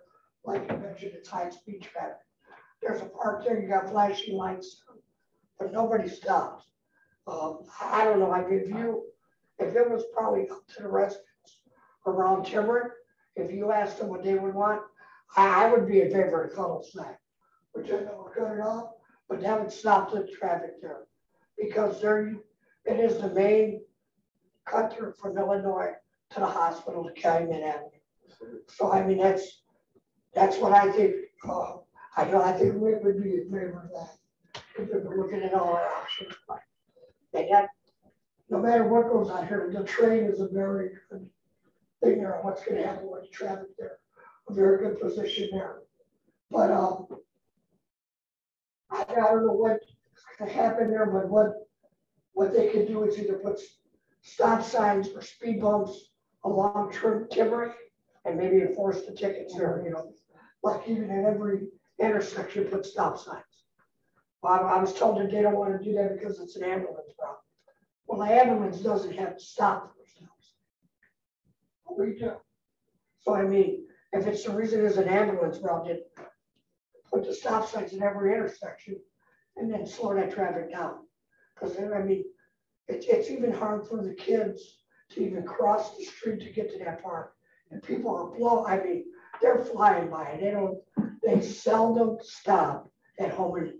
So thanks for hearing me out on that. Thank you, Mr. Vincent. I just want to add, Just state your name and address and sign in as well. Eileen Woodard Gibson and 202 Timberland. And I guess my concern is that if you look right now on GPS, 8 o'clock on a Tuesday night, you've got, I think it's, pretty tired. Anyway, it takes 5 minutes. It says 5 minutes from Homan Avenue to Manor. There's no way. It's a 25-mile-an-hour zone. And I used to sit till I went online with the paper. I used to sit on the front porch and read the paper. And nobody does that stop sign, which is pitiful at Homan and Timberland. Now, you get a train, and then you have another intersection at Manor and Timberland, and traffic will be back. It'll be back up Homan Avenue, and then you're going to have more traffic down that next block. I'm not sure what the block is. Forest Avenue to go into Lansing. The first east and west past Timberland. Anyway. Evergreen. So speed is a problem. And I don't think that the ambulances are going to go for speed bumps myself, but there's definitely a problem. Every once in a while, the police will show and they'll stop the people that are going stop sign off a home. But, like right now, even the way it is an awkward turn there onto Timber and onto Fisher. But at least the awkward turn makes them stop. And that's all. Thank you. Thank you. Anyone else like to speak? I have one more question. Come on up again. Come on. Are they going to talk about, is anyone else going to come around and talk to the neighbors there and all that? Well, this will be a continuous process that we always meet on the second Tuesday of the month. And if you go on the Town of Munster website, it'll show the agenda for that evening. So whenever the Ken Mara is on here, we'd love that people come here and hear their feedback. And can the public zoom in at all too, or no, we have to come in? You can zoom in. All right, thank you. They just said no one's talked to us yet. The Zoom details are always at the top of the agenda. Okay. I have one last thing is we did talk about phase 3 where a traffic signal is going to go in. Yeah. And there's no doubt that once you put a traffic signal and you got the railroad crossing signal and how that's going to correlate what's going to go on and what those studies really show would be really interesting. I mean, so are those traffic studies available for us to look at? Yes. They have been, they're not in this agenda, but they've been in previous agendas. You can also. And again, did those traffic studies incorporate the new situation that we're currently building right now? Or I believe you said they did. I guess I'm still unclear as to what that means. Well, it's pretty simple. They're going to build the railroad crossing and the traffic is going to change. There's going to be more backup traffic because it's probably more like a minute every time the train goes by, however many times a day it's going to go by. And with a traffic signal there, you're going to have green and red lights. And if they're at the same time, I mean, how bad is it going to be backed up? What does that mean? Those are the facts. Because Nikki did a traffic study, didn't it, Tom? They did, yeah. I think that's the question, is that was the NICD traffic study for Fisher incorporated to the traffic study that you're referencing? Is that true, Mr. Gomez? Yes. I would have to check with my traffic. 10-4. He doesn't know.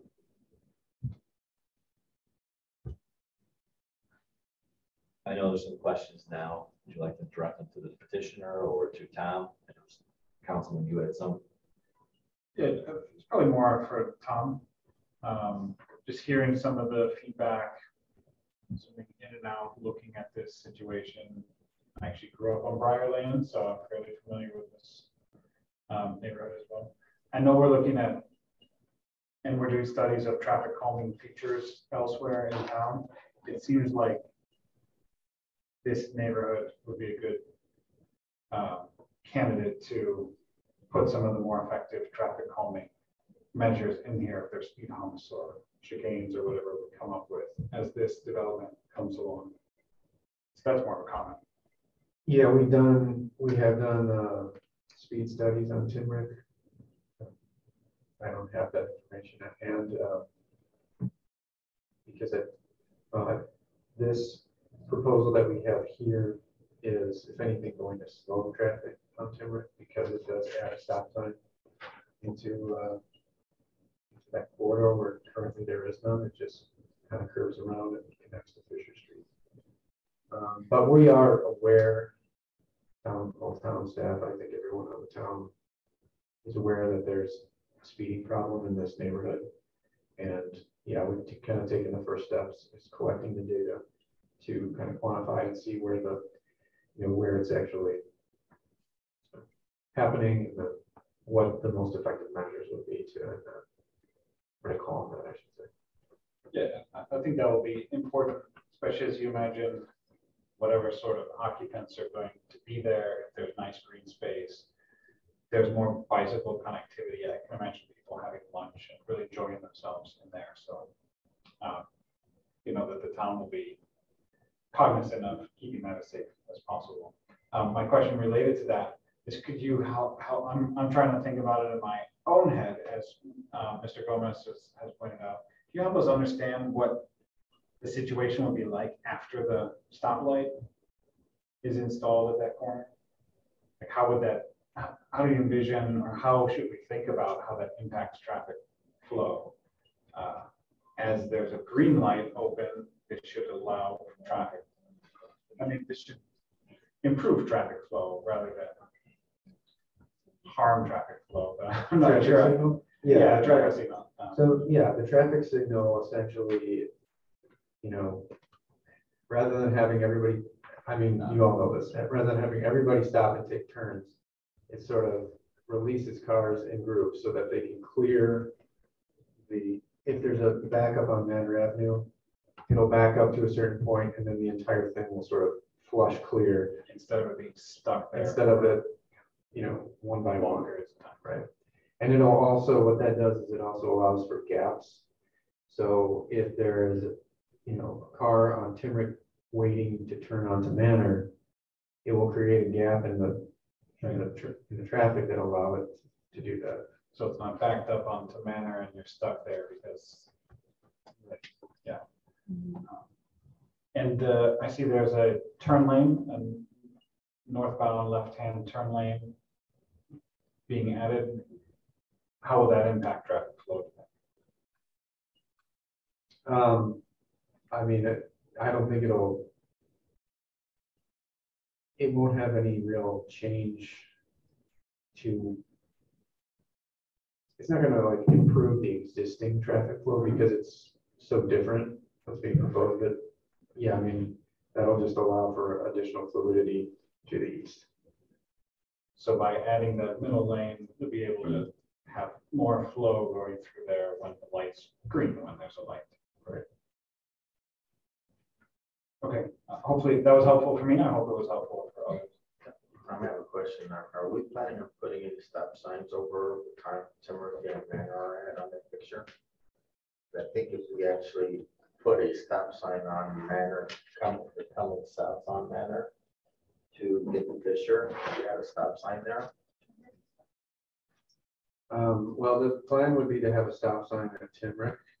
On Timrick. And a stop sign here. Are you suggesting one I here? have one right there because you're going to actually, I mean, if everybody's coming down Manor, you're going to get a backup on Timrick if those cars are not allowed to actually get onto Manor.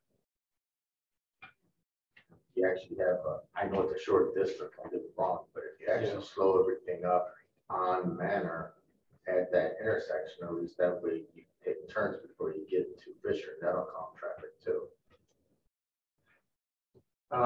It does. I mean, I'm looking at this one. It's a tough call. I mean, it just is a tough call. But I'm looking at this and like, Timrick's going to be backed up all the way up the home. If you're just having a stop sign on Timrick on Manor, Timrick's really going to back up to Holman, and you're going to pray. You're going to have to pray that people that are on Manor are going to get out of kindness of their heart. They're going to allow those cars in. that you get on the Fisher. And I have an issue with the kindness of people's hearts these days, so. And also that the traffic center was. But don't you think though, Councilman, that after a certain amount of time, if people are using that as a shortcut, eventually they're gonna know it's gonna back up and they're not gonna take it anymore? And then maybe jump over at the Evergreen and cut over Banner there. I mean, eventually, if I'm gonna sit and wait for a real long time for a consistent period of time, I'm not going that way. Yeah, I understand. I think it's been worse lately because the Borman Expressway has been so messed up, so everyone's getting off at Torrance and Calumet and finding different ways around because you have to get 30. Once that construction opens up, I think people are gonna stay on the highway more. Yes, that's good. Another thing. Thank you. Eileen Goodson at 202 Timmerick. My concern, I heard a rumor when I came to vote that Ridge Road between State Line and Manor is going to be one way each direction. Is that a rumor or is that something that is in the plan? And then the other thing is that I guess, you know, Homan Avenue to Timmerick, like I said, Timmerick, Homan Avenue to Manor, 2/10 of a mile. Noise is also a problem. And if I know there's got to be some kind of, for me to hear people's radios in your cars, you know how it is. And Probably my high schooler. I apologize. probably, or you know, even the motorcycles would be, you know, everywhere. That is an issue, but you know, it's nice to sleep at 7. That's all. Thank you. Thank you. I do want to bring something up, and I know it's unpopular, but Wentworth, why are we at least just showing an option connecting to Wentworth? Why are we taking on all of this? Yeah, I mean, that's one of, Gary, that's one of the proposals you talked about is having connections through either Wentworth or another way to be able to connect traffic to another main artery to get out of this area. Yeah, we looked at that, quite extensively. We're relatively, ambivalent about the connection. We don't really need it right now. We don't anticipate development at the present time in on the Lansing side.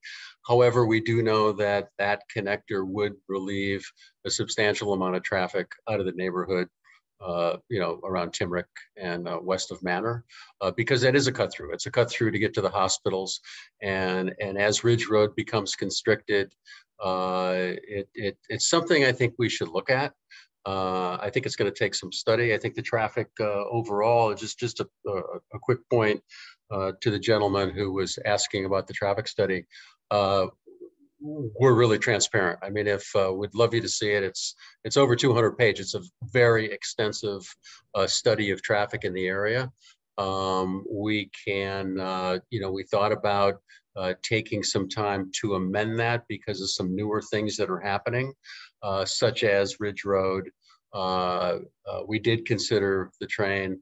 We do have, and you'll see in the next phase 1B, there is a major connection from this park that goes down to Maple Leaf Crossing south on Calumet. So this is by far not the only connector in the area. But I think we should just all look at several options that exist. We do think this. We've studied this particular intersection we're looking at on the screen right now in quite a bit of detail. As you know, we've looked at and worked with the town on several different iterations. We've all collectively agreed there is no perfect solution. This is probably the best. We've had concurrence with police, fire, parks. So we've really studied this for some time. We did reach out to the owners, the two residential homes north, that's 8841 and 8837. We've listened to the potential problem with safety, which is by far our #1 concern.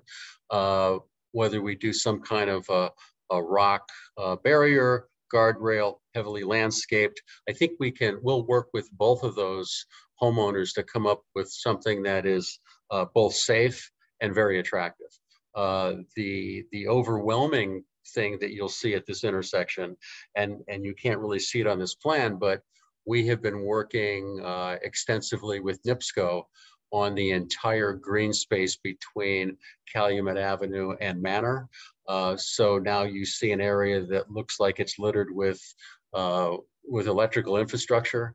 We're proposing some fairly extensive improvements to this whole corridor, adding green space, adding trails, adding connectivity to the lakes. So overall, this is going to be a tremendous benefit, and it's going to add a lot of value to the area. Yes, we have to take care of traffic. We all have to work together on that, because there are solutions here. And the traffic that's happening today from Timmerick, it's been happening for a long time. I mean, it's not a product of our development. It's a product of people taking shortcuts. So I think we should look at the connection to Wentworth. There are pros and cons there as well, but I think we're looking at this as a solution, not a problem.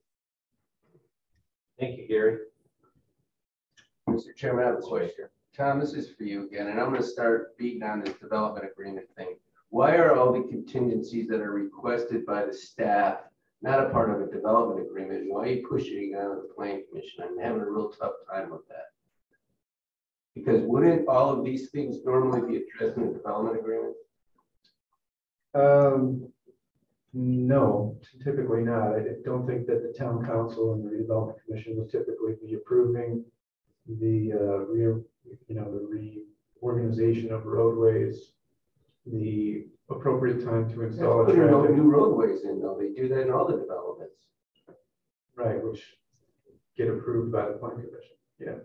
Typically, the planning commission is approved. These are all related to the development of land. And that's why I think the planning commission has a responsibility to review these things. With respect to the conditions, well, I mean, there is a preliminary plat before you. So upon approval of preliminary plat, the developer has the ability to begin constructing public improvements. I would not suggest that we approve preliminary plat and give the ability to the developer to begin constructing public improvements until these conditions have been met. And that's why these conditions are in here. Well, wouldn't one of the conditions then be a development agreement? Bill, can I speak to that for a minute? Sure. It is inherently, and our plan is we submitted a development plan and our development agreement both in April of this year. So the development plan is fairly extensive, and I believe that's the place where we put in the engineering and all these conditions, because keep in mind, we have a lot of conditions with NIPSCO, with Pepsi, NICD. Those have all been substantially complete, but the development plan is actually referenced and in the development agreement. So there has to be some consistency between the budgets and the scope of those two plans, because the whole reason for the development agreement obviously is to look at tax increment and how that's going to help get all this public infrastructure done.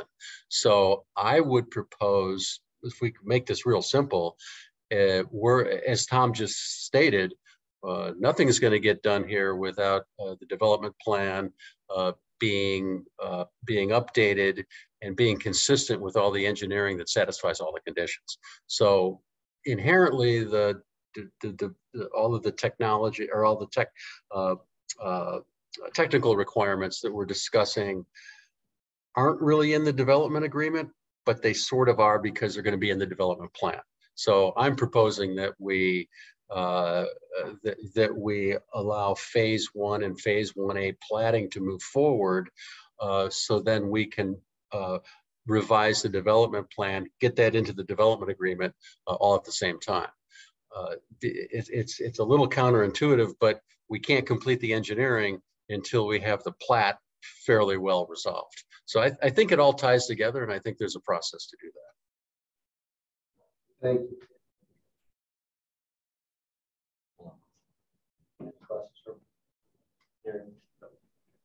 I have one. We talked about the bike path and the sidewalk being installed, and Gary had mentioned the improvements to Fisher, which we haven't been talking so much about because this is about the intersection. Just wondered if you could show or describe like how the sidewalk improvements and bike path will be in this area. Yeah, Tom, could you go to the slide deck that Daniel presented and maybe go to that very last slide? I think that probably is the one that best captures the Greenway improvements.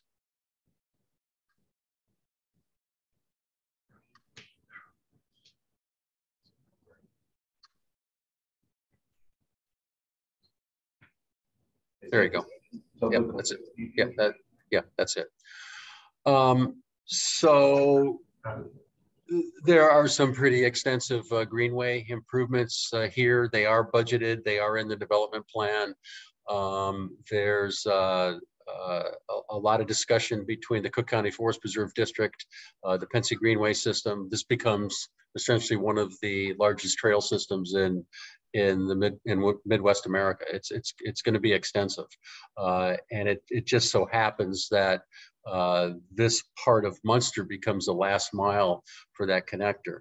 The most important one is the Pensy Greenway that will, the dotted lines, green dotted lines exist today. The heavy green lines are being proposed. The most significant will be the connection of the Pensy Greenway that'll connect the lakes at Kenmara, former Lansing Country Club, all the way to Centennial Park.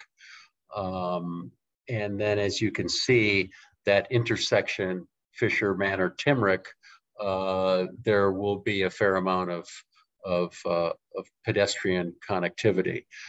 The one place where I think that we're going to have to spend a little time, and we have a little difference with town planning on this one, is trying to squeeze greenways on both sides of Fisher when they cross the grade crossing at the tracks. We would prefer one. These are going to be very wide greenways. We're going to continue them through the NIPSCO property.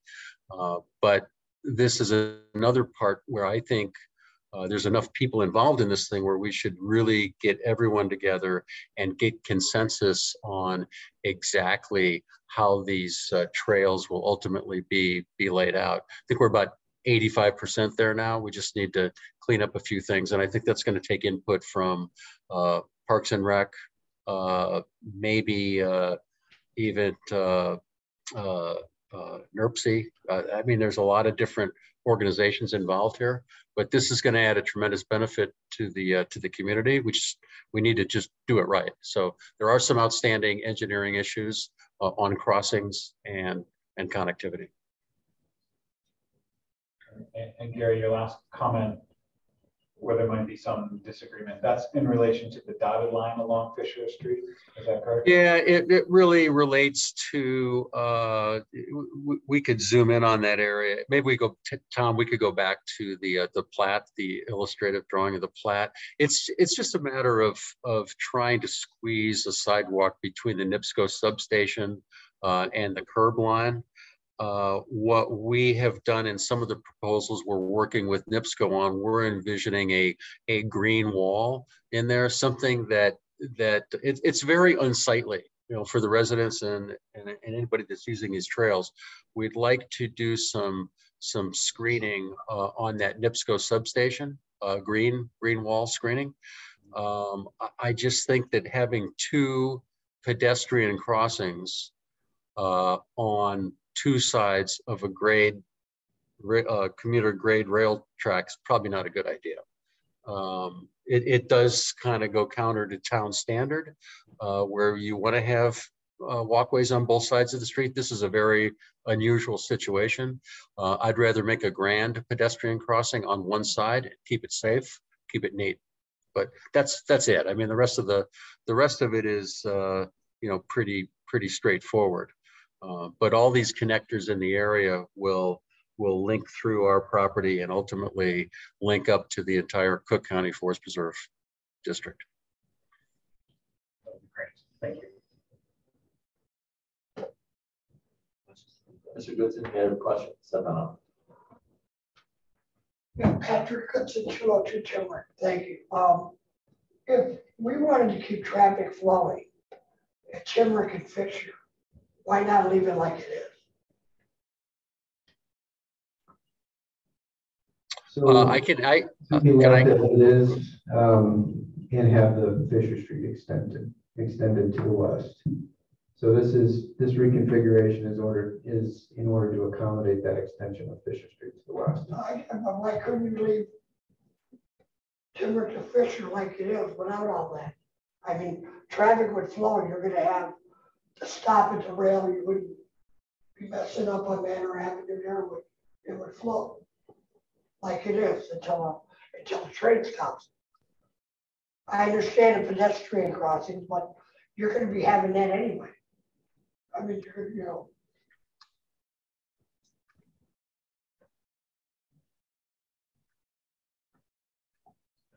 So I don't think from Daniel or Gary can answer this question either or as well, but from an engineering standpoint, I don't think it's possible to add a extension of Fisher West without modifying the Tinrick and Manor Avenue intersection. The existing connection at Tinrick and Manor is not safe. As you know, one of the reasons there's so much traffic traveling at high speeds, it's a direct shot. It's a three-way intersection. That would be like one of those intersections in the city that everyone comes to a head. And it's good, you know, like in Belmont, Lincoln, you know. What's now a three-way intersection. Well, I mean, the becoming main a five, flow, right? the main flow is going to be Timber to Fisher. I don't know how much flow is going back to it. A lot of flow, a lot of regular flow, or just intermittent. To the west? Will it be very busy? I mean, it will be 300,000 square feet of office space. A lot of buildings are going to be over there. 50 acres. We're adding 2 more intersections there. That's all I have. Okay, thank you. Now, is there anyone else online that wanted to speak? I don't see any hands, but if there's anyone on Zoom who would like to speak during the public hearing, please unmute yourself and introduce yourself.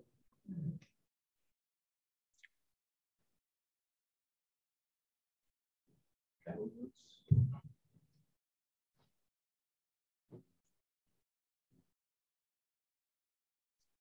So Gary, my question is the town conditions that they have in their staff report, barring not having an executed development agreement, you know, is this something that's acceptable looking at the standards that staff is requesting for a motion for approval to work through these things? It's basically real close to what you're asking for, because you're asking for an executed development agreement that would talk about all these issues like traffic and landscaping, walkways, lighting, and town standards, correct? Yeah, that is correct. I think the easiest way to do it would be what we would ask the town is for the approval of the preliminary plat for phase 1 and 1A and 1B, subject to a revised development plan that would include all the issues, and some of them require a little study. I get a little heartburn with some of the reasons for the traffic signal. You know, if it needs to happen, we're 100% behind it. We just want to make sure that it happens. It's done the right way. So yeah, we're generally good with that. And once we have the plat approval, we can then now complete all of the engineering that includes, you know, landscape. It includes lighting. It'll include some of the protective barriers and landscape for 8841 and 8837. So it can include all of those things, and I think that's probably the easiest way to make this happen. And no, obviously nothing gets built or constructed until that development plan is revised and the development agreement is executed. And Tom, is that something you can take these and generate I mean, legally, Mr. Wickland, is that where you take these conditions and add them to a developmental agreement? I'll let Tom answer that. Answering the legal questions. From my perspective, and we talked about this, in fact, just yesterday, about the best way to phrase these conditions. I guess from my perspective, I think it's just as clean to include them as conditions of the approval of the plat, rather than saying approve the preliminary plat on the condition that you have a development agreement, which includes the conditions listed in this report. My suggestion is we just include these conditions as they're listed in the report as a condition of the preliminary plat. And then, yes, there will be, if there's a development agreement, there will be other things involved in that. That will include some of the stuff that is not necessarily going to come to the Plan Commission, right? Like improvements to the Fisher Street streetscape. That's not going to necessarily come to the Plan Commission. That'll be part of the development agreement. But these are all directly related to the layout and to the approval of this particular plat. And historically and traditionally, the Plan Commission has always required these things as a condition for a plat. So that's why I'm suggesting we put it in. But the plat is 1A and 1B is not in talking about all the stuff that we're beating to death on Manor and Timber, right? 1A and 1B, does that include that? This is plat. Yes, this is phase 1A right here. That's 1A. 1B is the other connection. Is the public works component. 1B is Maple Leaf. The relocation of the public works. No, I mean public works.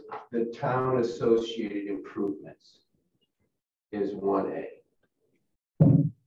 Reconfigure it. Yes, this is 1A. This is the improvements here are 1A. And the plats that we're going to be creating the new tax parcels are just the green space that I'm looking at. Yes, it's the. And is that including also the configuration of the roadway? It is, yeah. There's the road. This is the actual plat This is the actual plat document. This is the road right of way being dedicated or transferred from the Parks Department to this street right of way. This is the residential lot that was purchased by Saxon Partners, being replatted with a portion of it turned into a street right of way, portion of it turned into an outlot. These right here are two platted residential lots that are being replatted as an outlot and a street dedication. So yeah, this is an actual plat, and we require these things when we do plats. It's different in that it's not being platted for development, but right. It is. And we have lighting and landscaping in it, and it's throwing me out.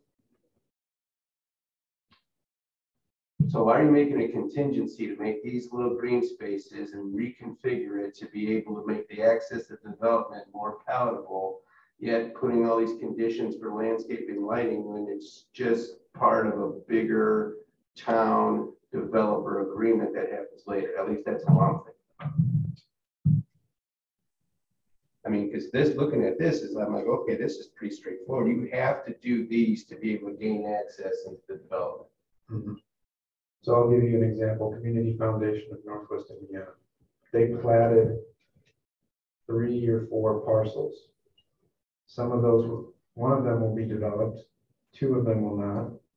Yeah, but they included plans for the roads, the intersection, the public landscaping plan, right, street trees, the traffic signal. All of those things are wrapped up into the approval of plat. And this is different in that the developer is hoping to secure a development agreement with the town. That's in motion, but there's no approval. No approvals have been made on that end.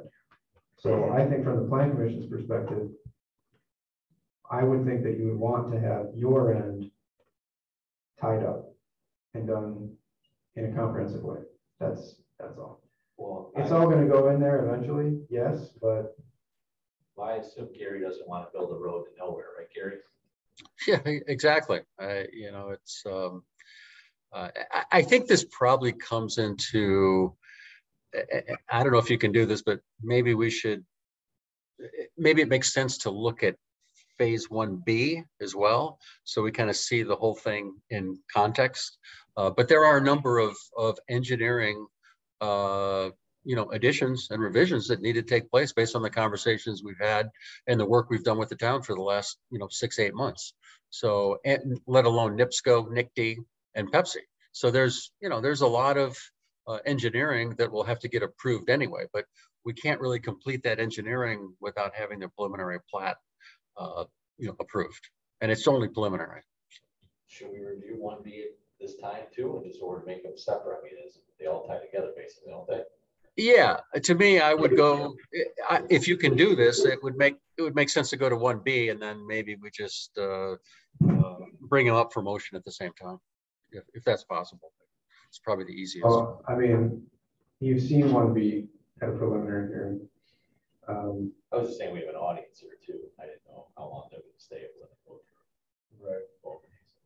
That's up to you as the chairman. If you want to delay a motion until you've heard 1B and also open and close the public hearing for 1B and make a motion on both, that's fine. It doesn't change my recommendation as far as what needs to get done as far as these plats, but Councilman?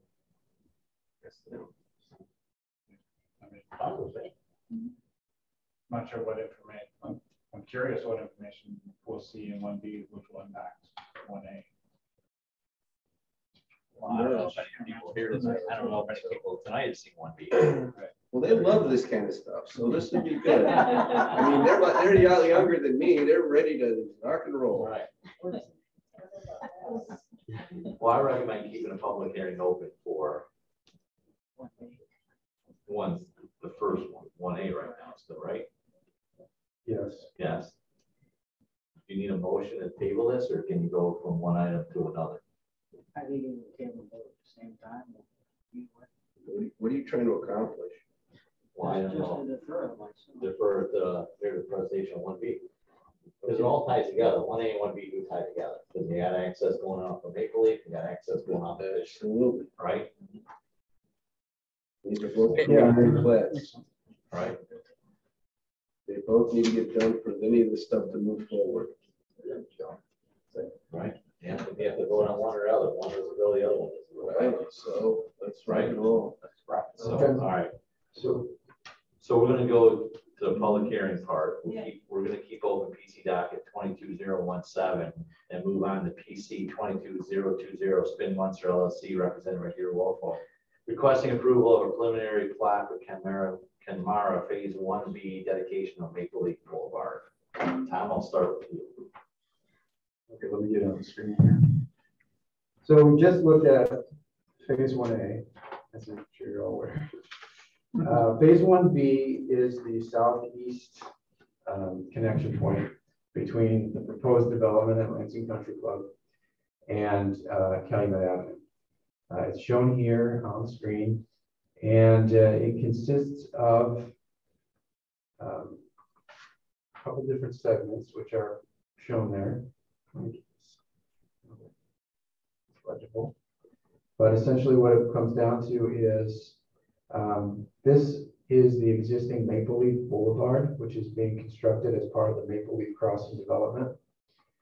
The proposal is to extend this into the town-owned Pennsylvania Railroad right-of-way, which is a 100-foot wide right-of-way, and improve it with a 2-lane roadway and a 10-foot bike path. The roadway is shown here in gray. The bike path is shown here in dark black.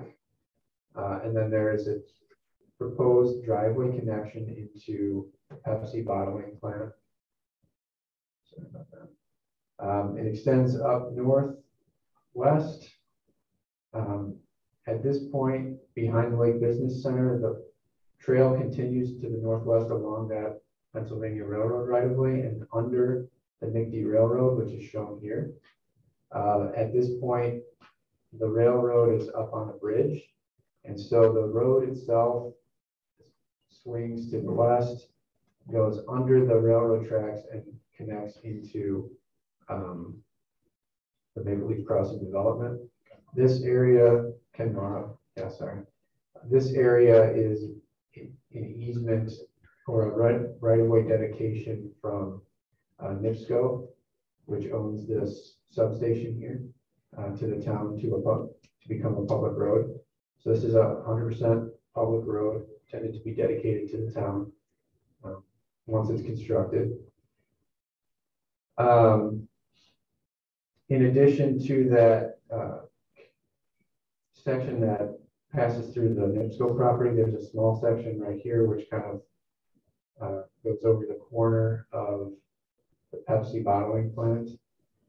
So there's a separate document that shows that this little corner of Pepsi is being dedicated to the town.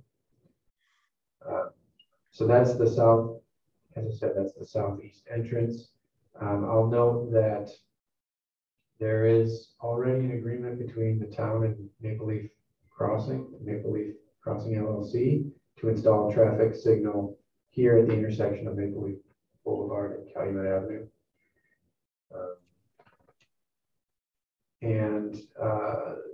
There has been discussion about the trucks from the Pepsi facility exiting the Pepsi plant onto Calumet Avenue via this signalized intersection, rather than what they're doing now, which is exiting onto Calumet here at an unsignalized intersection.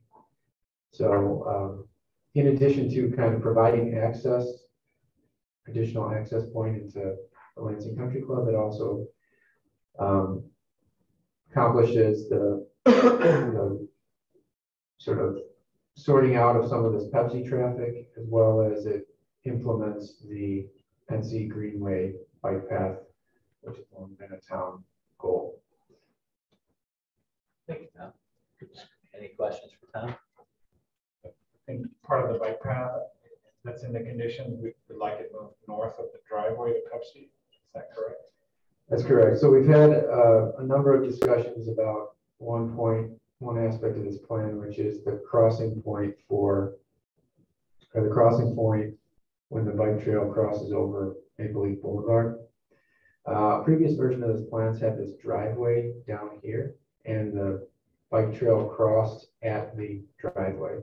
So there was a stop sign to allow the trucks to exit plant and to allow the bikes and pedestrians to cross the road. The driveway was then moved to the northwest at the request of Pepsi, I'm told, but the bike crossing was kept here. It's the recommendation of planning and engineering staff that this crossing be moved to coincide with this driveway so that you have a logical crossing point that's protected with a stop sign. We understand that there is a very narrow strip of land within this right of way that isn't wetlands. So part of the reason why this trail is on the northeast side rather than the southwest is to avoid the need to mitigate wetland loss. So one of the conditions that we are recommending is that this crossing be relocated here unless it's determined to essentially be not feasible from a cost perspective. Yeah. Which is something that we could likely work out in the development.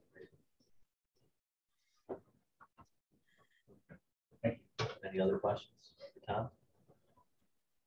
Let us speak on behalf of the petitioner. Gary, anything to add? No, I think Tom covered that well. There are some drainage, some engineering constrictions on where to do that, but we can figure that out. We intend on looking at it a little more, and if it becomes a safety issue, since that is a very long stretch of road, and if we are going to cross at a location other than the Pepsi truck entrance, we would want to put a stop sign, have some traffic control there. And that would prevent cars also from coming south through our development, you know, racing down to Calumet. It's a very long, straight stretch of road. So it might be a good idea to break it up. Thank you. That being said, this is a public hearing. So if anyone would like to speak on behalf of the public, same procedure, come on out, state your name and address for the record. As you can see, this is another access point out of that new development. So it gives people access, obviously, hopefully to keep traffic down to Fisher, where they have an alternative means and method to get over to Calumet from this development. Same thing, name and different public hearing, same name, address. Van Goodson, 202 Timber. Where does that go in Illinois? Where does that? This doesn't. This comes from the Lansing Country Club property, cuts behind the Symboard property, you know, by Starbucks and that, and takes you right out to the Pepsi plant of Calumet Avenue. So right now, this is no connection to Illinois. It's strictly from the Country Club property to Calumet Avenue. South of Pepsi. Where they're building the new buildings, the big hotel and office building. It's going to come out there. Come out right by the new Maple Leaf Crossing, by 45th Street. Road tracks. Right, okay, it's just okay. I'm sorry. Yep.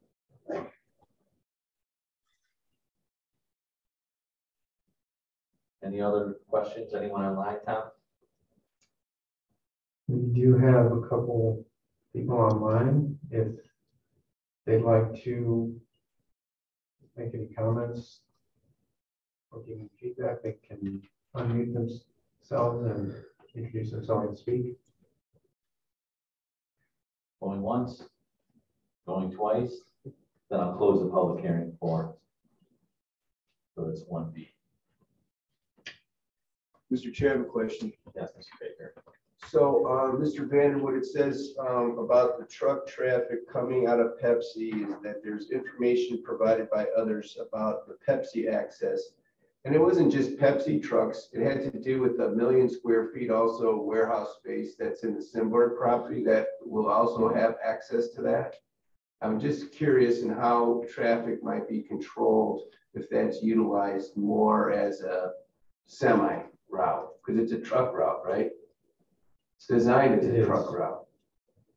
And I mean, if I'm being a betting man, I'll take the action on all the truck traffic happening between 5 and 6 in the morning, because there's going to be more trucks than just at 5 and 6 in the morning. I understand the delivery trucks from Pepsi, but they also have to take product in and product goes out outside of just the delivery.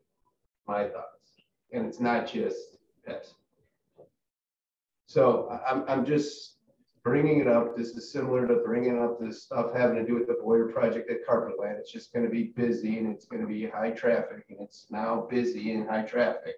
I'm just pointing out that that's going to be what's going to manifest itself if we have a successful project, which I think we will. It's just making sure that there's accommodations for truck traffic in a very remote part of town. That's it. So I can respond that the traffic studies that were prepared both for Maple Leaf Crossing and for this development both indicate that there's a lot of capacity at that intersection with that traffic signal. I noted in my report that that Maple Leaf Boulevard Calumet Avenue intersection is projected to operate at a level of C or better. But the vast majority of the day, or the majority of time, even at full build out, it's still operating at level of service A, which is, I don't think there's any other intersections in our town that are operating at level of service A. Could you describe those for the public? Basically free flow. Level of service C is still considered good. D is fine. E is where you start to get perceived kind of congestion, and then F is like gridlock. So based on those studies that have been provided to the town, our judgment is that there will be additional capacity at that intersection to accommodate trucks from the Lake Business Center. And this connection is not going to generate any additional trucks from either the Pepsi plant or the Lake Business Center. What it's going to do is allow for the existing trucks, which are already exiting in a location that's not optimal. Right, so now those trucks will be given the opportunity to exit at a single intersection. Both options still. We have no plans to close off any access points to Calumet Avenue. We talked about truckers before over by, Franciscan going into the Whirlpool. You know how happy they are to follow the rules. Just point that out. I know. Okay. And Just we haven't point got it any out. complaints yet this year, and Black Friday is nearly here.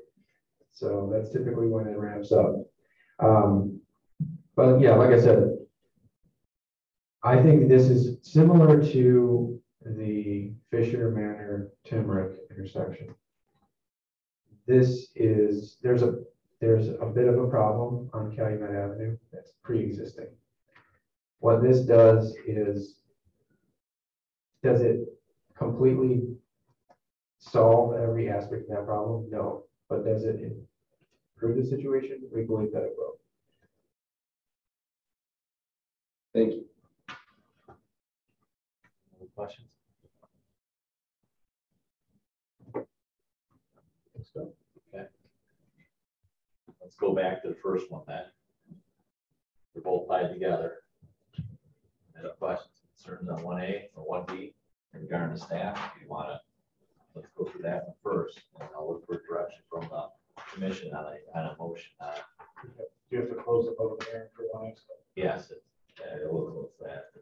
So we're going back to the original one, PC docket 22017. Before I close the public hearing, is there any other questions or concerns on the original one we looked at, the 1A that's over by Timmerick? And we'll be meeting about this about another 2 years. Yeah. So Don't tell Gary though. This will keep going on. So It's been going on forever and ever. We started talking about this train 10 years ago. Name and address for record. I'm sorry, Chris Lazanecki, 8822 Manor. When is all this? Like, How would you like to be writing the checks for all this stuff? oh, And no revenue. In some sense, I am. We all are, right? But like, there's a house that the town has bought that's right on the corner there. So they like dug up the whole yard. They put in a nice new sidewalk, but there's still this ratchet house sitting there. It's been empty for like, I don't know, a year and a half. Knock the windows out. Yeah, the windows are knocked out of it, and Would you like me to ask Gary a timeline once this first 1A and 1B is approved, what he sees for engineering and timeline? Start construction. Gary, would you kind of give a perspective? Now, obviously, it depends on agreements with the town, so there's lawyer legalese and all that to work out, and finance. Yeah, I can answer all of that. We own 3 homes at the corner of Timmerick Manor, Fisher. The work that was in the backyard of 8845 Manor was not us. That was NICD in getting ready for the utility crossings at grade. Our plan would be to get the plats done, the engineering done, but once we know that's going to happen, we have already proceeded with utility disconnects on those homes. We'd like to get those down right away because it just serves no purpose to have those up.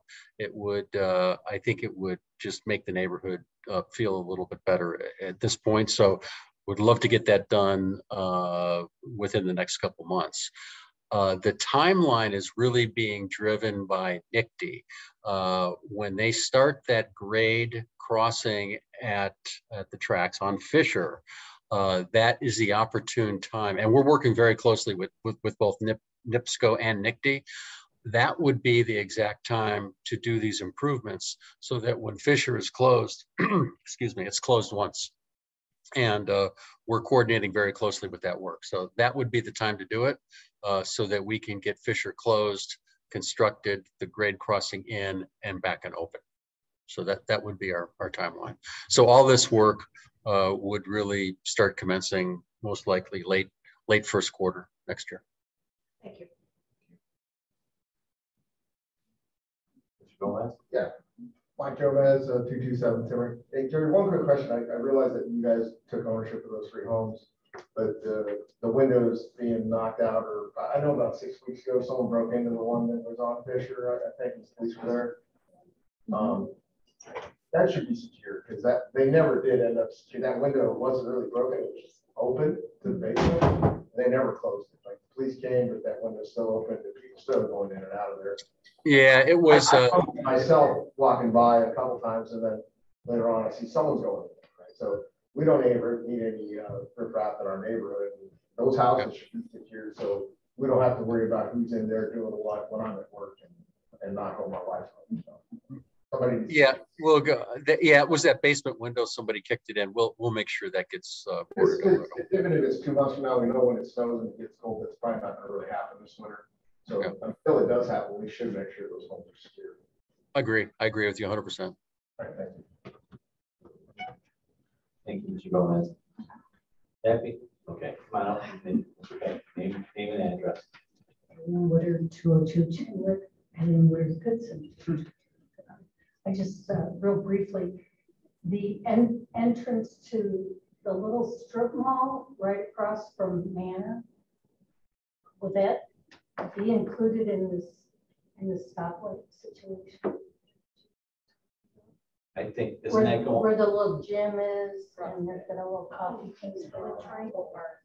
Because right now, there's no stop coming out of that parking lot. And people it would make fly onto that street. It would make it's essentially a 4-way intersection with Fisher and Manor. So I was just curious. Under a signalized condition, that would all be part of it.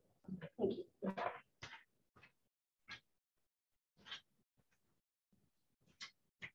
I'm going to close the public hearing if there's no other comments.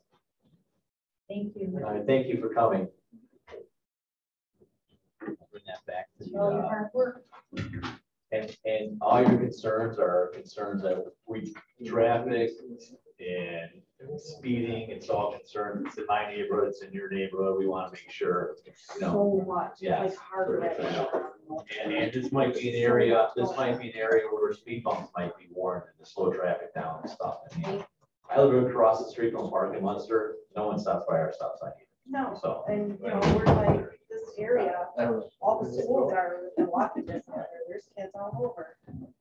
Thank you guys. Thank you for coming down. Thank you. Thank you. I close the public hearing. Okay. The meeting is still open. It's just not. Okay. Right. Bring the 1B, the 1A pictures back in here. It says close the public hearing on that. Okay. This is the plat of survey. That's what we talked about tonight. My opinion, I think that intersection has been vetted by staff and developer over and over again. I think it fits the best for that area. That's my opinion. Appreciate the whole work that was put into the pros and cons of already explained and read through it. I agree with you. Makes sense. There's no ideal situation, but I really want to get a roundabout with a big monument in the middle, but I guess we won't get that right now. So What exactly would you put? we didn't get to that talking point yet. So an obelisk. An obelisk. And more obelisk. I would agree. I would agree. Monster horse, monster right Yes. there, right? Water tower? Yeah. Underrepresented. So that being said, I'm looking for some kind of direction from the commission. There's a lot of conditions staff brought up there. So, Mr. Chairman. Yes. I would then move to approve PC docket number 22417, preliminary plat for the Kenmara Phase A. In addition to the Town of Munster commercial subdivision located southwest corner of Timber Drive, Manor Avenue, and Fisher Street, with the 7 conditions that are listed, the 6 conditions that are listed, and granting a waiver from section 26335 of the Munster subdivision ordinance to permit a right-of-way width of less than 100 feet for a commercial street. Second. We have motion and second. Is there any other discussion? No discussion. Tom, please call roll. Councilor Kulturitis? Yes. Councilor Tulowitzki? Yes. Rachel Brannigan? Yes. Bill Baker? Yes. Chairman Rathman. Yes. Thank you, Gary, on that one. Please continue to work with staff so we keep this project moving. Thank you very much. I appreciate that. The next item is PC 22020. I will read the whole thing. We'll bring that back to the commission. That's the 1B, which is a road to Maple Leaf Crossing. Looking for some direction from the commission. And once again, there's a bunch of conditions that staff recommended. I move we approve the preliminary plat with the conditions listed. We have a motion. Do we have a second? I'll second.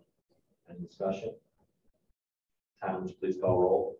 Councilor Kulturitis. Yes. Councilor Tulowitzki. Yes. Rachel Branigan. Yes. Bill Baker. Yes. Chairman Rathman. Yes. Motion passes. Thank you once again, Gary. Yep. Thank you very much. I appreciate it. Thanks for your work. The next item on the agenda is findings of fact, PC 22019, body layouts, requesting a zoning map amendment, changing the zoning of the property at 545th Street from SDM manufacturing C4B, general urban B district with a special requirement ground floor residential dwelling restriction. It's a finding of fact. If you had a chance to review this finding of fact, so what's the wish of the commission? Come on, Rachel, make a motion. Sorry. It's late, it's late, it's late. I was looking for the staff recommendation part. I just see the. He's right there. I'm sorry. Yeah, The written part. Yeah, sorry. We prepare these findings, and they're just essentially a documentation of the decision that was made. Oh. So we're always recommending that they be approved. Okay, so I make a recommendation to a motion to approve PC docket 22019. We have a motion. Second. We have a motion, second, any discussion? All in favor? Aye. Any opposed? Motion passes. Next item, other business, additional items for discussion, PC 22021, Community Foundation, Northwest Indiana, requesting approval of a final plot for Community Foundation. Am I reading the wrong one? We did that. You want to do it again? That one passed. I'm just following my iPad. It's really good. Yeah. Next regularly scheduled meeting is December 13, 2022. Do we have a motion to adjourn? You sure you want to finish it? You know, we can go on again if you want. I've been going since 4 in the morning. We have a motion to a second. All in favor, say aye. Aye. Any opposed? Thank you for doing your public service. Congratulations, Rachel. Oh. I do, all right, I just want to make sure you get one in there. Your last motion was a council. So, You got the recording on? Is anybody doing the training tomorrow? I'm gonna watch it. I am too after. Yeah.